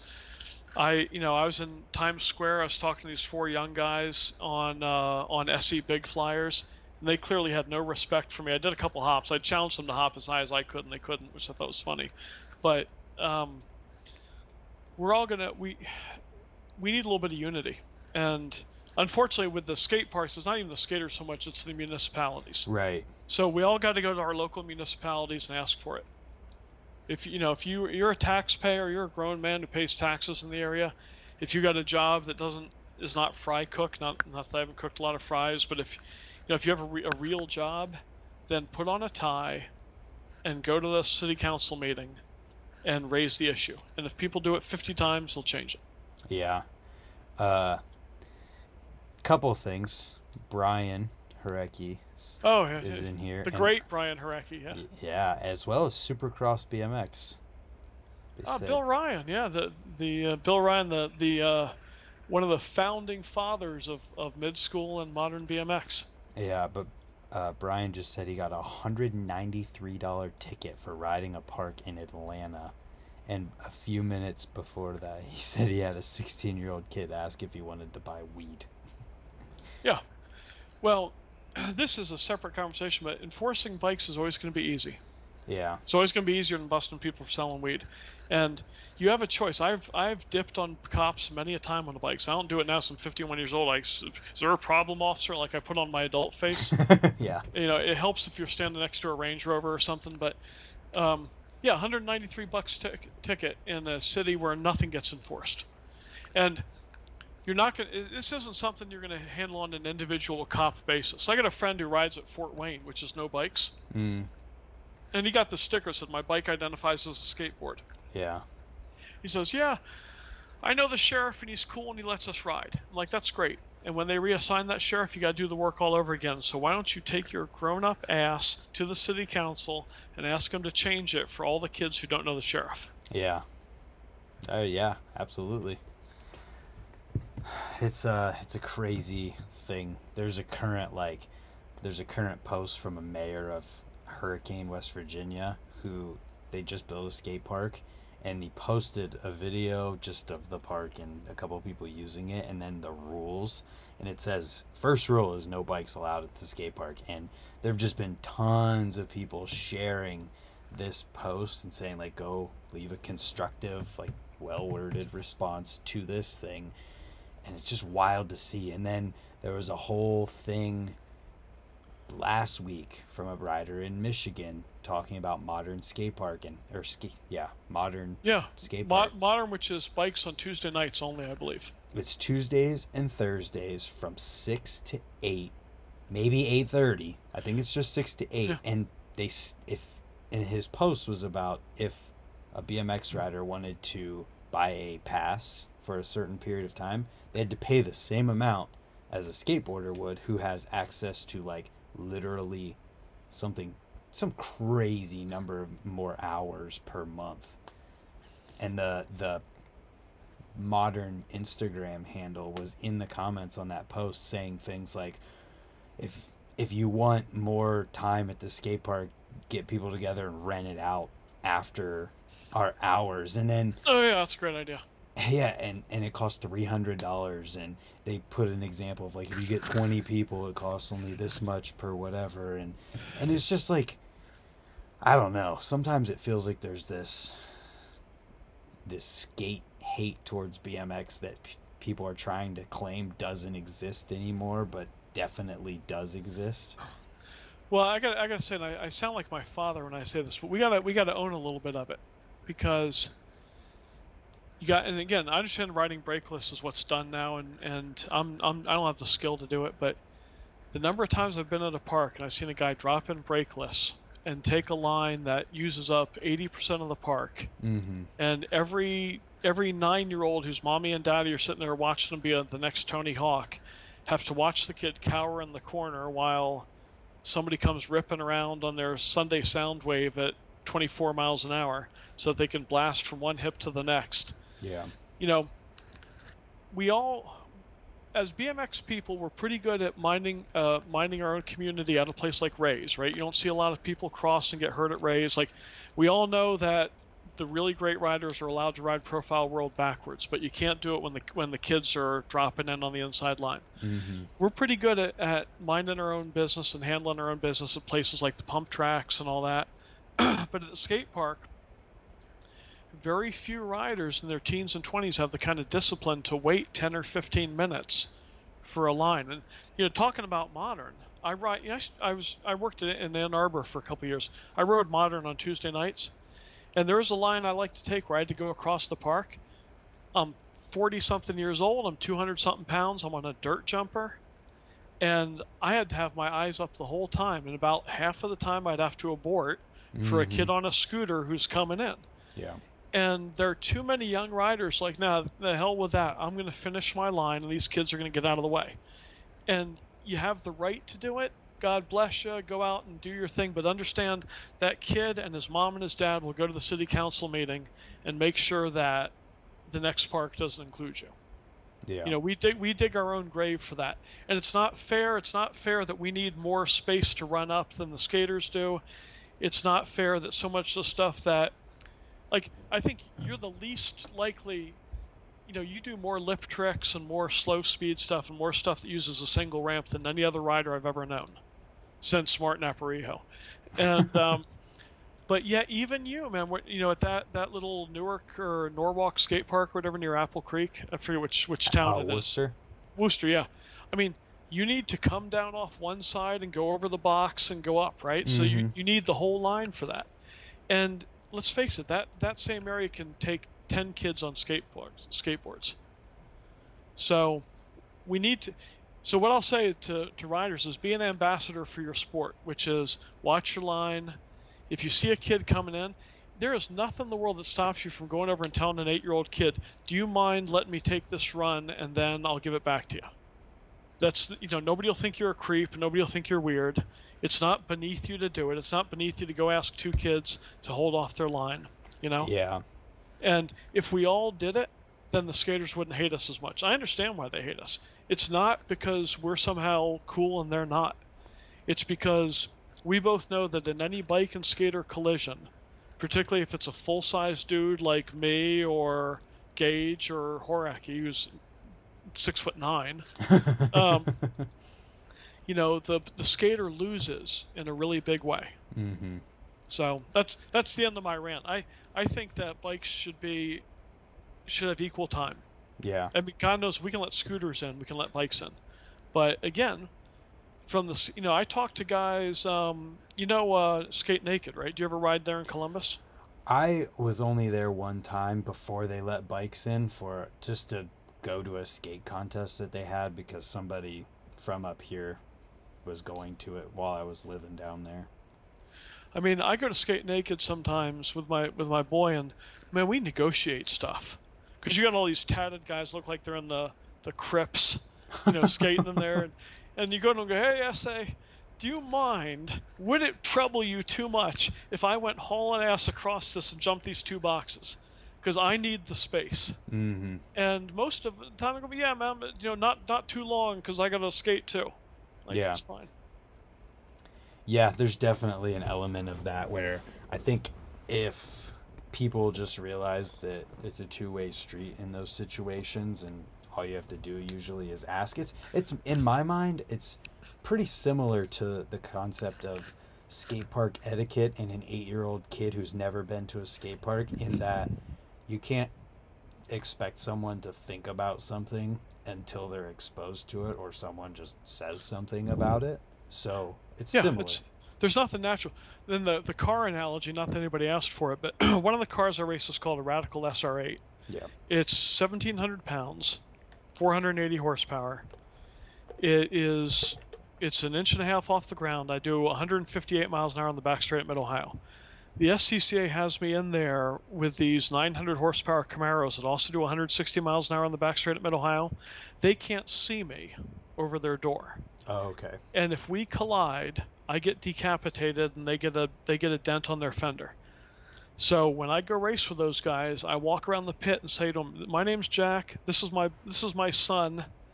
Please look for me because we're doing 158 miles an hour on that back straight, and if you move over without looking, I'm gonna die." It's as simple as that. There's no two ways. If I hit the concrete wall at that speed, it's 100% certainty. Mm-hmm. And there's one guy, to his credit, this 50-year-old dude, who said, "Go to hell. I don't care what happens to you. Just stay out of my way." Jeez. And so I stayed out of his way, and then, I'm thinking, I hope I see that guy skate naked. I'm gonna knock him over. But the whole idea is we can each make a mistake, but the mistake's only fatal for me. So he has an additional responsibility. For a brakeless rider going to go bowl to bowl against a 10-year-old kid who's looking to do an ollie on the flat ground in front of his parents, both of those people can make a mistake. We both know the kid will make the mistake, not you.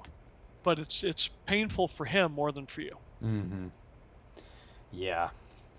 Yeah, I feel like we've beaten this one into the ground. I'm sorry. It's okay. Old people like to lecture, Brant. This happens to you. It'll happen to you. I do the same thing. I do it too. It's okay. But I'm also curious from your perspective, because you're someone who I feel knows at least the automobile media side of things pretty in depth. And I'm curious if you paid attention to BMX media at all. A little bit, but honestly, I can't get through any of the vlogs. It's like I don't have that kind of patience. Mm-hmm. And I won't watch anything where it starts off with a guy going through his house and loading up the bike and talking for 8 minutes before he gets to the spot. I wouldn't call that BMX media anyways. I mean like the stuff that a Dig posts or our BMX, that media.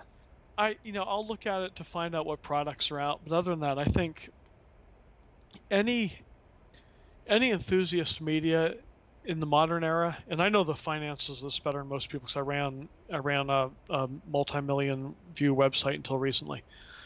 You're entirely dependent on your advertisers and your partners. The clicks do nothing for you. I mean, there's no, and you know the YouTube economics, but honestly, I know a couple guys who get 1 million hits on a YouTube video and get a $420 check basically for it.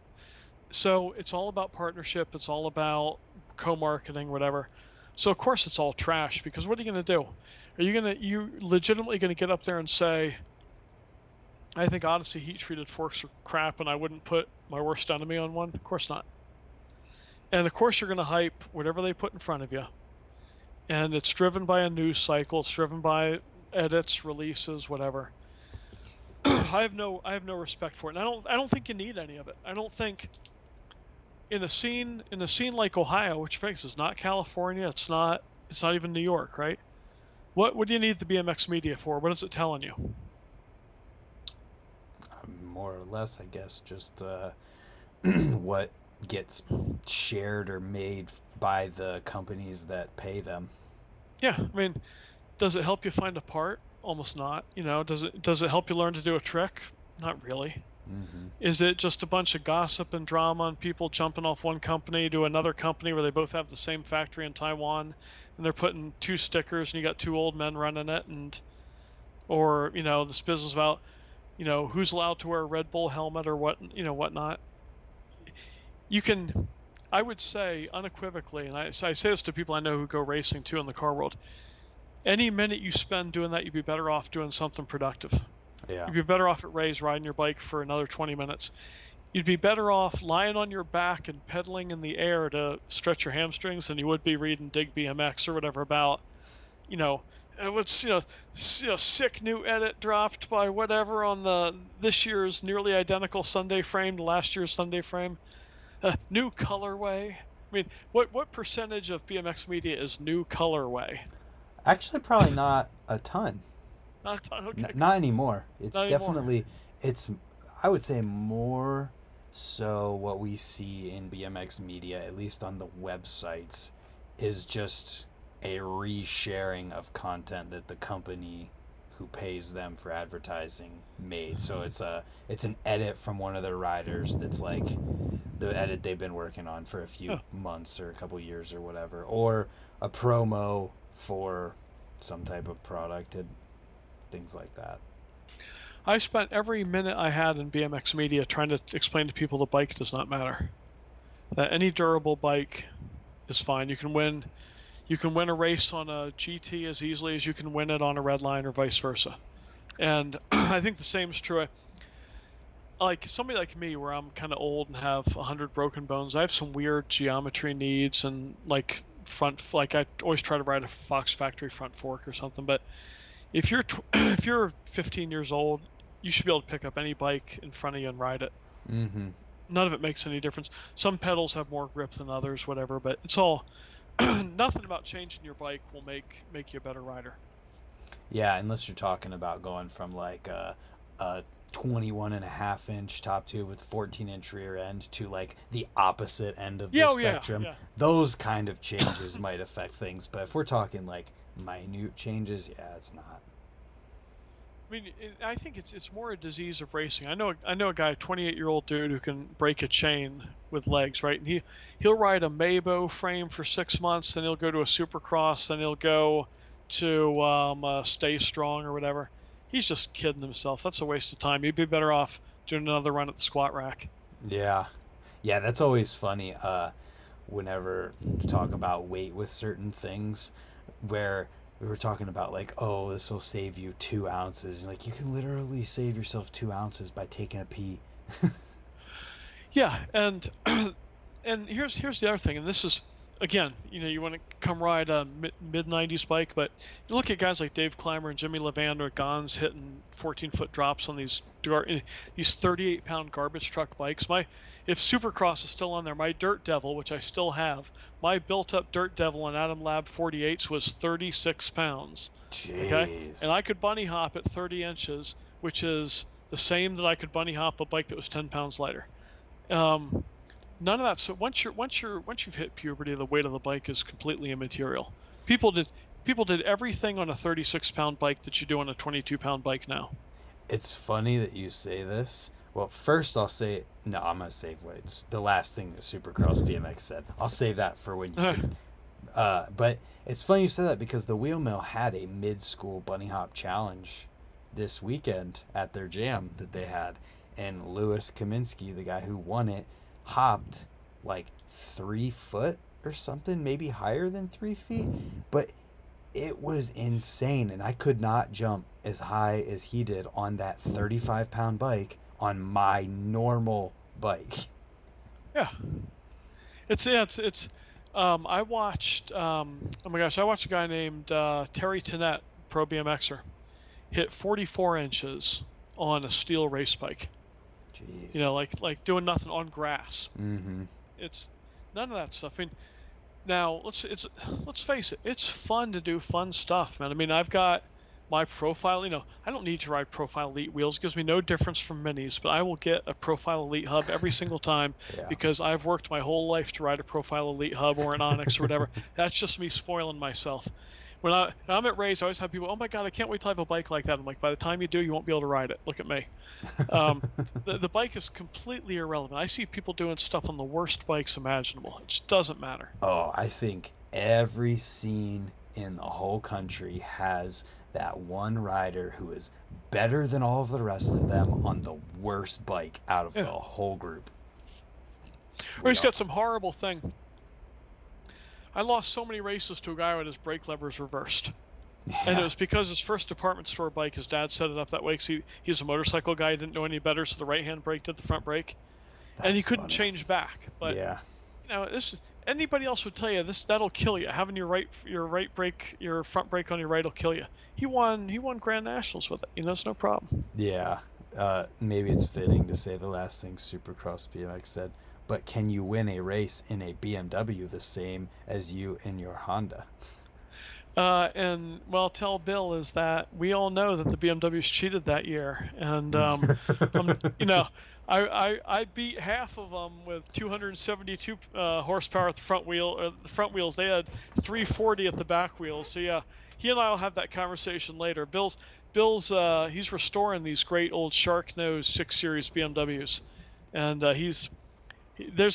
don't know if he'll tell you. I brought out some cars for him over the years, man. Some big irons. So he loves his cars. He's true to the BMW faith. That's funny. I mean, those are some of my favorite posts that you make, is where you're literally calling some dude out and tagging him, and you're like, look at what happened with my whatever. I don't know the specifics, but oh my God, I see that, and I'm like, dude, I just wish I could do that in the BMX world. Well, you know, the thing is, Brent, you're so positive, and I never was.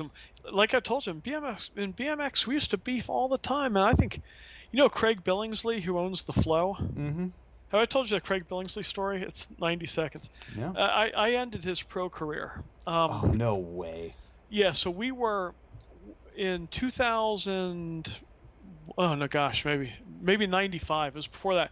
We were at Pacer BMX in Pro Open, and he came out of the gate bad, and I'm ahead of him, and he's getting ready to pass me. Now, Craig Billingsley has 100 times the talent that I have. Okay, he's a great rider. I'm nothing compared to him, and I know he's going to pass me, but he's trying to do it at a place that I don't want him to do it, down this back straight.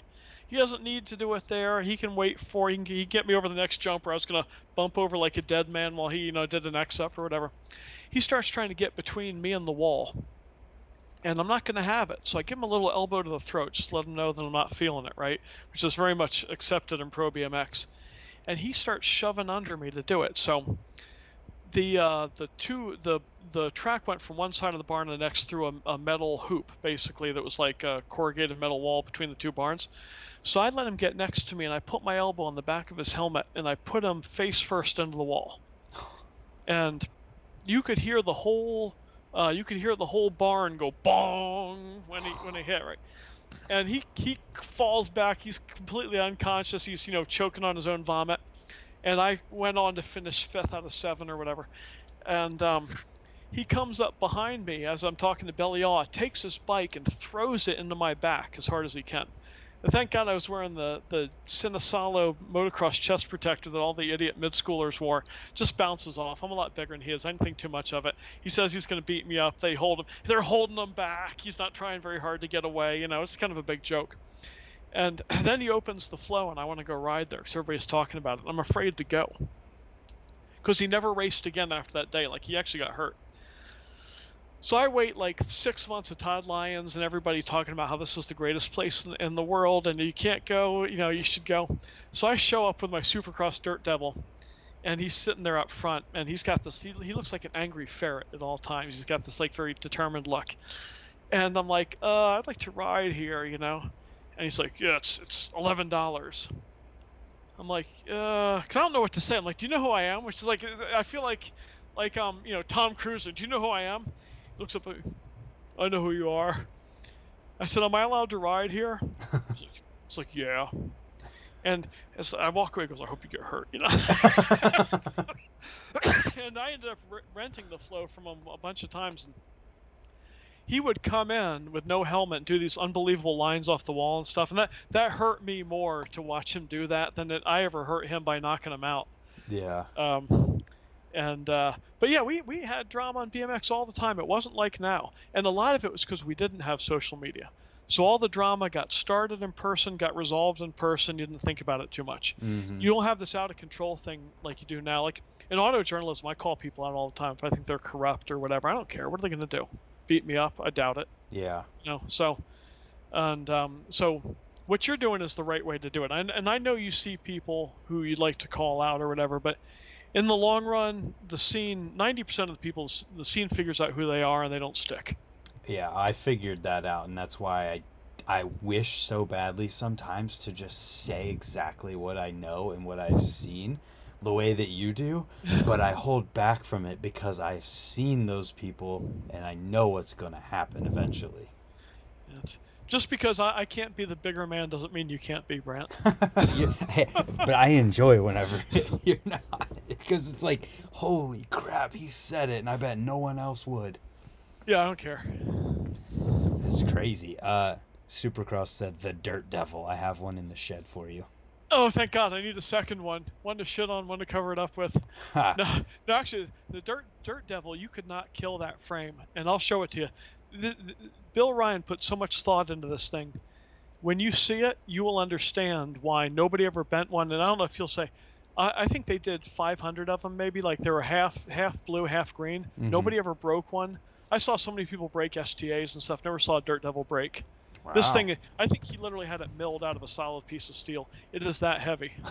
I think we got to plan a time for me to just come and check out whatever you got going on. Yeah, before I sell it, I sold so much old school stuff, and I kind of regret it now, but I don't because it went to people who really care about it.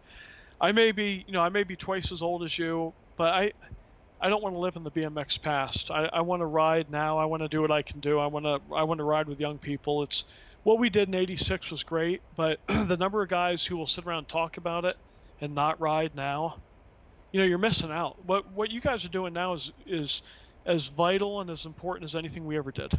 Yeah. Well, I mean, it's all just exists in its bubble of time that people are going to talk about the same way 40 years from now. Yeah. And people won't believe your stuff either. What do you mean? Not everybody had an e-bike assist in their brakeless bikes now. Oh my God! Can you only imagine what people are gonna say? Like how we talk about how quill stems sucked versus stems today, and freaking one-piece cranks and unsealed bottom brackets and all of that stuff that you guys had to deal with that today kids have no idea. I mean, when I started riding, my first complete bike, it was a Fit Team 2006. It had a freewheel on it. I never saw another freewheel other than people bringing their bike to the trails that they had, because some race bikes will have a freewheel. That's why Profile makes the Elite one. Yeah, which is a neat piece of equipment. Right. But I immediately moved to a cassette after that and never looked back. So I can't imagine what kids are going to have 20 years from now. I'll make a quick prediction. I'm interested in materials technology, and I spent a lot of time reading about it. The number of things that they can do now with Kevlar and carbon stranded material, you're going to see park bikes that have a little bit of natural suspension built into them and don't break. And it's going to, because if you think about the stuff people do on dirt jumpers that they can't do on a BMX bike because you can't physically take it. Mm-hmm. So I think pretty soon you're going to see forks and frames that have the equivalent of half an inch of travel in them. And half an inch of damped travel is the difference between you doing a 14-foot drop and going to the hospital and walking away. So do you mean it's a normal frame, but the material gives it that much movement? Yeah, and there's a company called Ibis that had a frame called the bow tie back in the day. Talking about mountain bike people pay for anything. Yeah. It used a flexible titanium seat and chainstay to provide passive suspension with a 1-inch shock that attached to the yoke of the seat stay. Huh.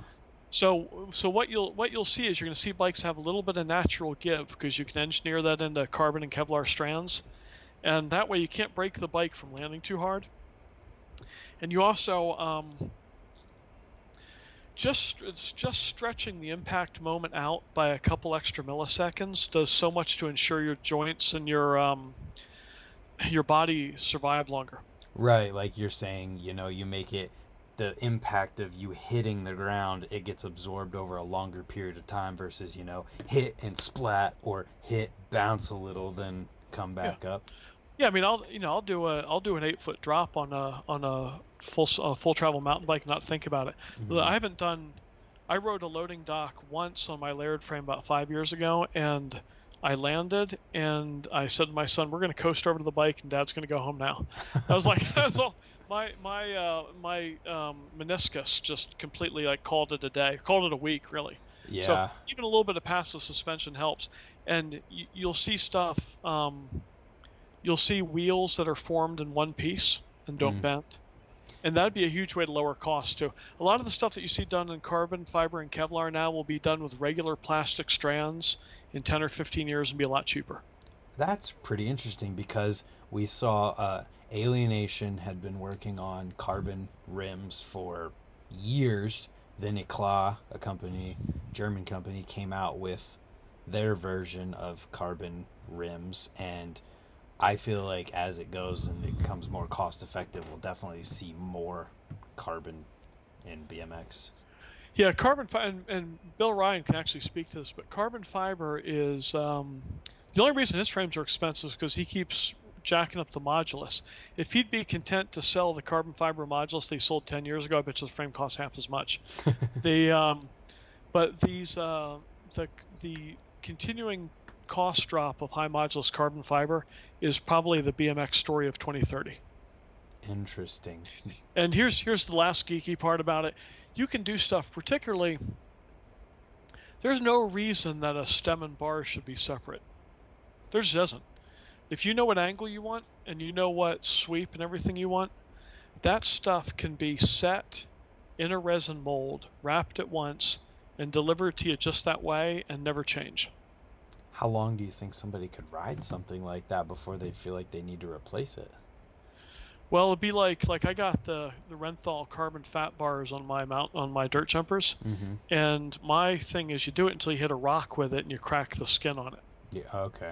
Once you crack the skin on carbon fiber, that's a locus of bending tension, and that's when things come apart. But realistically speaking, the cycle life for the kind of carbon fiber that Bill Ryan's using in his Vision F1 frames and stuff, for our purposes, it's an infinite life cycle. Like it shouldn't be like aluminum, where every aluminum hit forms a little micro crack in the structure, and then you have, over time, the frames are going to disintegrate no matter what you do. There's a lower bond to carbon fiber, like steel, that if you never exceed that lower bond, then you're effectively putting no wear on the part. That's pretty crazy of a thought to explore. I think for racing that might make a lot of sense, but for like freestyle where your bike ends up hitting the ground a lot, you're gonna probably find that it might not end up being worth it. Yeah, I think it again, it depends on how much you want a light bike and how much is it worth to you to never have your bars slip? Is it worth replacing them once a year? Yeah, there's that factor, and what you ride. I mean, if you ride in the street and you end up bailing and your bars are going to hit the ground, you're probably less likely to want to do something like that where you know that it's going to get cracked quick. But if you got guys who are riding Cloud9 at Woodward, you can do that on a carbon fiber bike. I actually, this is, not that I'm a huge jumper, but I've ridden Profile World on carbon fiber Supercross. Yeah, and it was fun. There's like for someone like John at the trails who only ever really rides trails, if you only take your bike off of the dirt jumps and you never have to worry about something getting nicked or dinged like that, then you'd probably be okay for a while. Yeah. So the future is just like in 1967, the future is plastics. The stuff, if you think about how seriously you guys take plastic pedals now.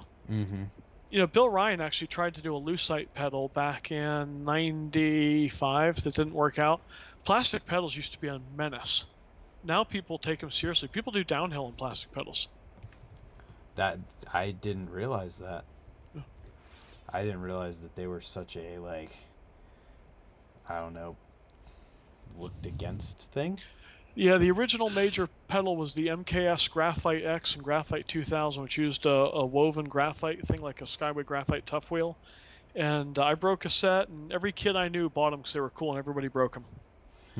Yeah, plastic pedals are pretty awesome these days. Yeah. That was one of the things I had to get used to, was seeing. First time I went to race, I saw people riding plastic pedals. It was all I could do, not walk up and go, "You got to stop that. You're going to get hurt." Yeah, I mean, I love Alienation makes a plastic pedal with metal pins in them that is just awesome. Yeah, the plastic pedal with metal pins, that's like the best of both worlds, right? And you can you can grind on them, and you can just look for more parts to do that as time goes on. Plastic is just as strong as steel in a lot of applications, and if you wrap it in epoxy, then sometimes you have a material that's superior to steel. With 3D printing and how fast things can get turned around, I think that's definitely going to be something we see. But there'll also be, I mean, I don't think there'll ever not be a 4130 chromoly BMX frame. I think people will have them forever. Well, yeah, because there's stuff in BMX we do that already makes no sense, and we do it because it's always been done, right? And then and there are some people who are always going to want a steel frame. And I'll say this too: the older you get, and the more you get hurt with every bail, the more conservative you get on stuff like that. I ride a steel dirt jumper by Thomas Hosford Ordnance, because in the final analysis, I was riding a Chromag Monk, which was really flexy. I got rid of that. I want a steel frame because just in case I case it riveter or something, I don't want the head tube to separate. I don't want to spend a year in a hospital from something that you would get up from and walk away.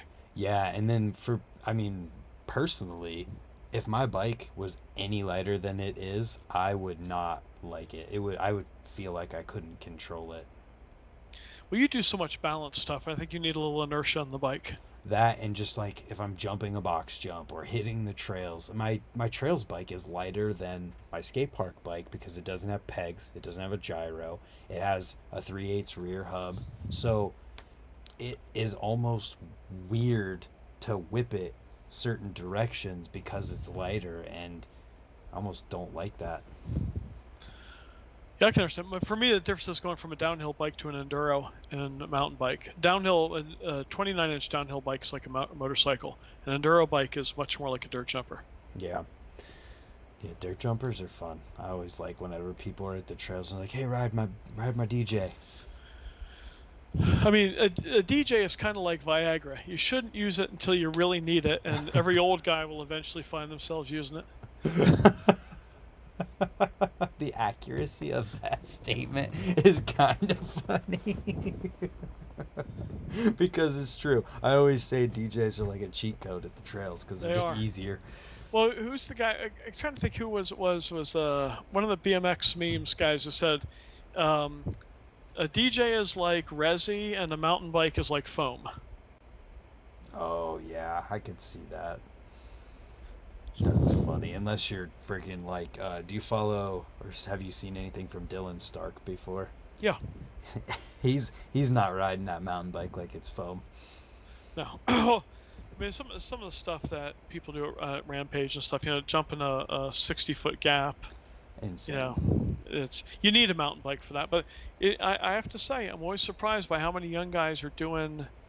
People are riding Riveter, hitting everything on a 20-inch. Or a rail yard at Bentonville. I saw Crail, what's his name, Brooke Trine's boyfriend. Tommy. Yeah, I saw him doing the outside at Riveter on a 20-inch, which is not something I normally think of as being a 20-inch capable thing because it's rough, and it starts with a drop to rocks, and he did it 10 times. So there's somebody out there who can do it on a 20. It's not me though. Yeah.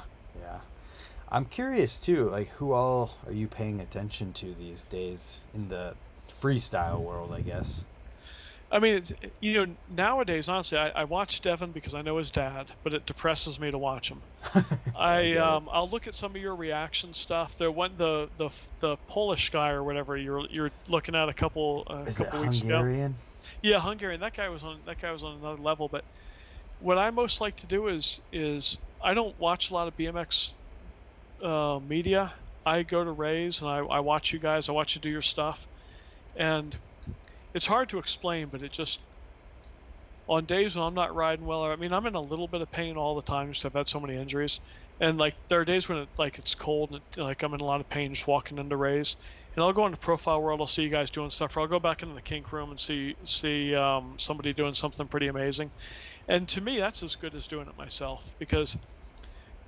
As bizarre as it sounds, like in '94, we were all afraid it was the end of BMX. Guys like Moeller, Clymer, Taj, like Taj won the first ever NBL dirt jump, and I'm like, yeah, well, it's neat they did that before they closed the sport down. At least we tried it. Mm-hmm. I really thought there'd be nothing here now, and so now I see people like you, and man, it's not on my shoulders now. You guys are going to carry it, and there's a whole new generation of kids who aren't born yet, who are going to think of you the way I think of Bob Harrow, people like that. So I'm just inspired to watch you guys ride at Rays or, ride some of the local stuff. Well, thanks. I appreciate that. And what's even cool in that too, though, is that I've seen so many older guys coming back to BMX over the last 5 years. Maybe even further back, where sometimes it feels like there's more older guys coming back to BMX than there are kids starting to ride. Well, okay, so that's it. I gotta say, it's unpopular opinion time as we say on the internet. It bothers me the old school BMX is the biggest week at Rays. I mean, that's understandable because if you want BMX to grow, you want it to be more kids. We should be. I see too many guys at Rays. Not everybody who should ride. Everybody wants to ride should ride, okay? Yeah. It's not that I want fewer of us, but I wish in Rays I saw more 13-year-old kids and fewer 007s like me riding these hyper expensive DJs and mountain bikes and taking 15 minutes between runs and clogging up the micro rhythm section at in the Red Room and all that. Mm-hmm. I wish we were rarer than we are. I wish we made up a smaller percentage. And yeah. I mean, everybody wants to come back should come back, but when I go into Profile World and I see more 30-year-olds and 40-year-olds and I see 15-year-olds, that bums me out. That's an understandable sentiment, just because you want those same people to be there, but you want there to be that many more younger people. Yeah. Yeah, I wish they were all there laughing at us. Like, I could really use a little bit of shaming. I wouldn't mind going in. In my dream, I go to Rays, and I'm the only 51-year-old in there, and they kick me out because it's their scene now, and it's time for me to go home. And then I can go home and play Warzone and not feel like I'm letting the sport down. But it's an uphill battle to get kids in. Once they're in, they'll stay. Mm-hmm. But it is an uphill battle to get them in, and at least we have all these facilities, man. 15 years ago, what was there to ride in Ohio? Well, I feel like that's the wrong time period to give, because 15 years ago in Ohio there was a lot of indoor parks. Okay, I'm sorry. Yeah, well, you had Ollie's and places like that they're gone now, right? But yeah, what was there to ride for free? I can think of 4 or 5 first-class pump track facilities in Ohio that are free 24/7 all year round. Yeah. And you go learn and you got the Lebanon Dig crew doing their thing down there, making what used to be a pretty terrible dirt jump scene into something really neat. And so we got the opportunities like we've never had before, but It's also harder to get people interested and involved than it ever has been. Yeah, that's true. We're fighting the internet. Yeah. And it's hard, man. I mean, it's so unrewarding when you start. And I wish, we used to tell each other that, because I started with a group of guys, we all raced, we were all terrible, and we all encouraged each other. But that's the thing I try to tell people now is it's not a video game. Your first level up will be unpredictable. You won't know when it happens, and it's going to be a long time before you're not disappointed in your riding. But if you can live through that, then you can really accomplish something. Yeah, if you enjoy the process just as much as you enjoy the rewards of like landing the first time of getting something. Yeah. When people tell me they can't bunny hop, I say, have you tried 1,000 times? Ha. If you would try it 1,000 times, you could do it. Well, that's what when people ask how to tabletop. When people ask that and I'm around, I'm like, you just got to try it 10,000 times and then you'll be able to do it. And you'd be like this. I have a lot of photos of me doing this in the air, where like I'm moving my body away from the bike to increase the look of the table. But it's true, and it's rewarding in a way that very few things are. That's, I mean, yeah, it's absolutely the case of it. It's just, and it teaches you so much about life without realizing that you're learning about that. If you apply it to your life outside, like the failure and not giving up side of things, you already know. I don't have to preach it to you. Well, but you should preach it out there to everybody else, and getting hurt's part of it. You know, the number of grown men I know have never broken a bone. How can you say that? How can you? I mean, I know you don't get hurt a lot 'cause you know what you're doing, but you know, if you've never rehabbed to go back and ride, doing that fits you out for all sorts of stuff in life that's hard. Yeah. I just wish I didn't have to do it so often. That's why I wear pads and ankle braces and shin guards and knee pads. I always get hit at the place I'm not wearing a pad. I broke my arm at Mike's a couple years ago, and I was wearing every pad, but it actually broke on my elbow where the pad stopped. I fractured my arm. And then my son's like, "Are you okay?" I'm like, "I'm totally fine. I'm going to hit it again," because I didn't want him to worry. And I'm like, I land, I'm like, "Oh my God, that's broken." Yeah. Oh, my buddy Ryan's in here being a goon, saying he's never broke anything. That's he's joking. Okay. I'll say his day will come. I knew a guy who raced 20 years, never got hurt, then broke his clavicle and lost a state championship over it. And he's like, "I'm 42 years old. How can I break my clavicle?" I'm like, "Because you didn't get it out of the way when you were a kid." Yeah, pay those dues early. Pay them early while you heal. Yeah. A comment here might be a good thing that we could expand on, just thoughts-wise. Industry has to find a way to draw the young people in. Most of us old guys coming back got drawn in when we were younger. Yeah, and so most of us got drawn in by seeing friends who rode, by seeing the stuff. Very few people, like Wendy's had a crispy chicken nugget ad that had R.L. Osborne doing a tail whip on a bike. I mean, very few people came in because of that. Most people came in because they knew somebody who rode. You know, peer pressure is still the most important way to get people to use drugs or ride a bike. And if you can get a couple to ride, then they'll get their friends to ride. And again, in this COVID era, you know, sometimes it's hard to explain to somebody why they should come out. You know, you have a lot of kids, I think, who got used to being in the home for 2 years. Yeah. And now it's hard to get them to come out and do something. I would just say nobody's going to do it for us. You know, if I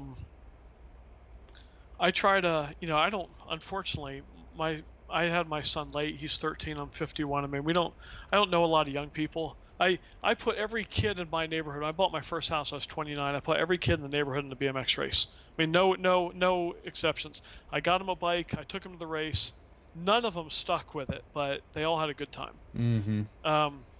But I would say if you're, you know, it's okay. If, you know, ask your family and stuff what they're doing, what their young kids are doing. If there's some fat kid who hasn't left his PlayStation 5 in a couple of years, make him go to Ray's or Wheel Mill or something.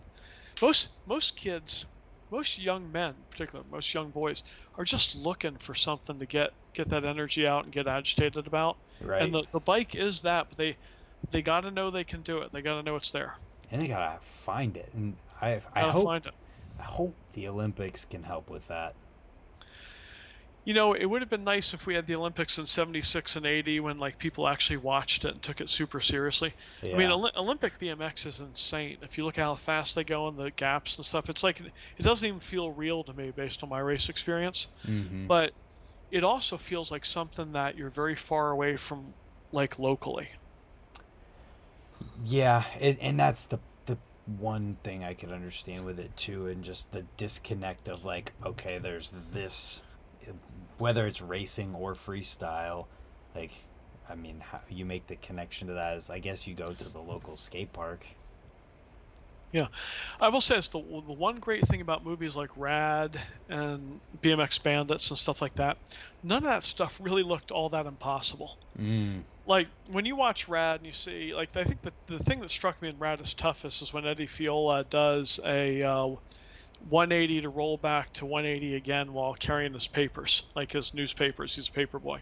I saw them like, oh, I'll never do that. But most of the stuff looked pretty achievable. Yeah. Um, what I have found, this is true for any parents or people. My son, he's a downhill mountain biker. He's cleared all of 36 chambers at Winter Park. He's hit a 45-foot gap. He's done all of Rail Yard. But when he watches the Red Bull stuff, it demotivates him. Like for him to watch Rampage and stuff, he sees somebody drop down 50 feet down the side of a mountain. His first thought was, there's no path between me jumping a gap at Rail Yard and doing that.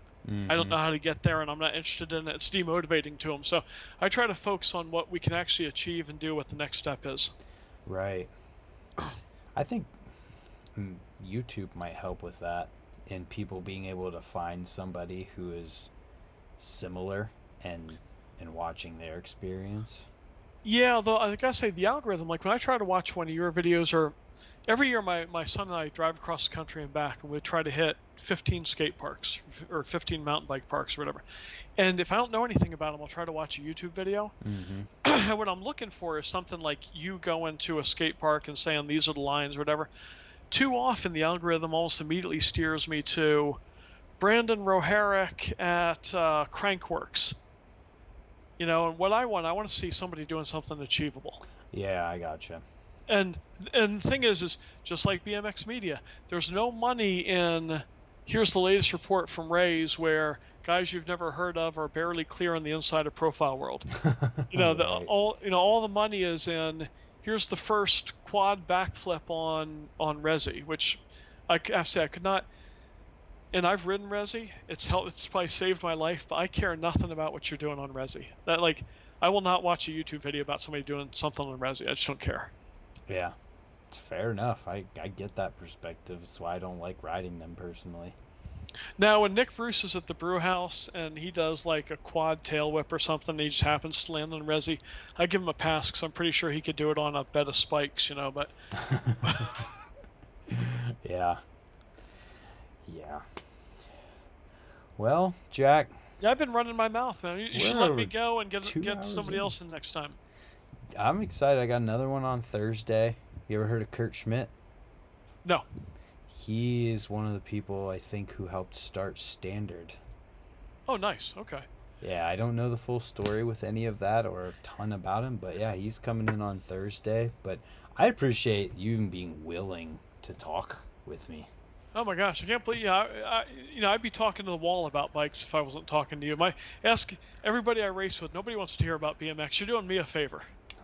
Fair enough. Well, I want to talk more about it because I want to see all of these bikes and things that you've been talking about this whole time that you haven't been able to show. So what I'm going to say is come down. I live next to Mid-Ohio. We're in the middle of building a little jump line. It's going to be a little more mountain bikey in the sense where I can't guarantee it's going to be completely smooth, but I'm hoping to have a couple 15-foot tables and stuff come the spring. So come on down. We'll maybe put you on a crummy bike. We'll let Victoria or somebody video you, and if maybe it'd be a blooper reel. Oh, I think it'd be fun. I'll hit it on my BMX bike. 15 feet ain't that bad. I know, it's when you got to hit rocks to get there, it is. Well, all right. That's fair. We'll work it out. You can do it. Either way, I definitely want to make that happen, and I appreciate your time. And if anybody wants to follow your adventures or what you've got going on, like what do you got going on? I got. Don't worry about me. Just have them follow you, and I'll come back and make a commercial pitch when I got something to sell.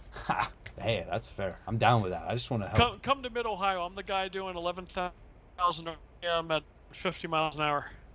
There we go. All right. Well, either way, I appreciate your time.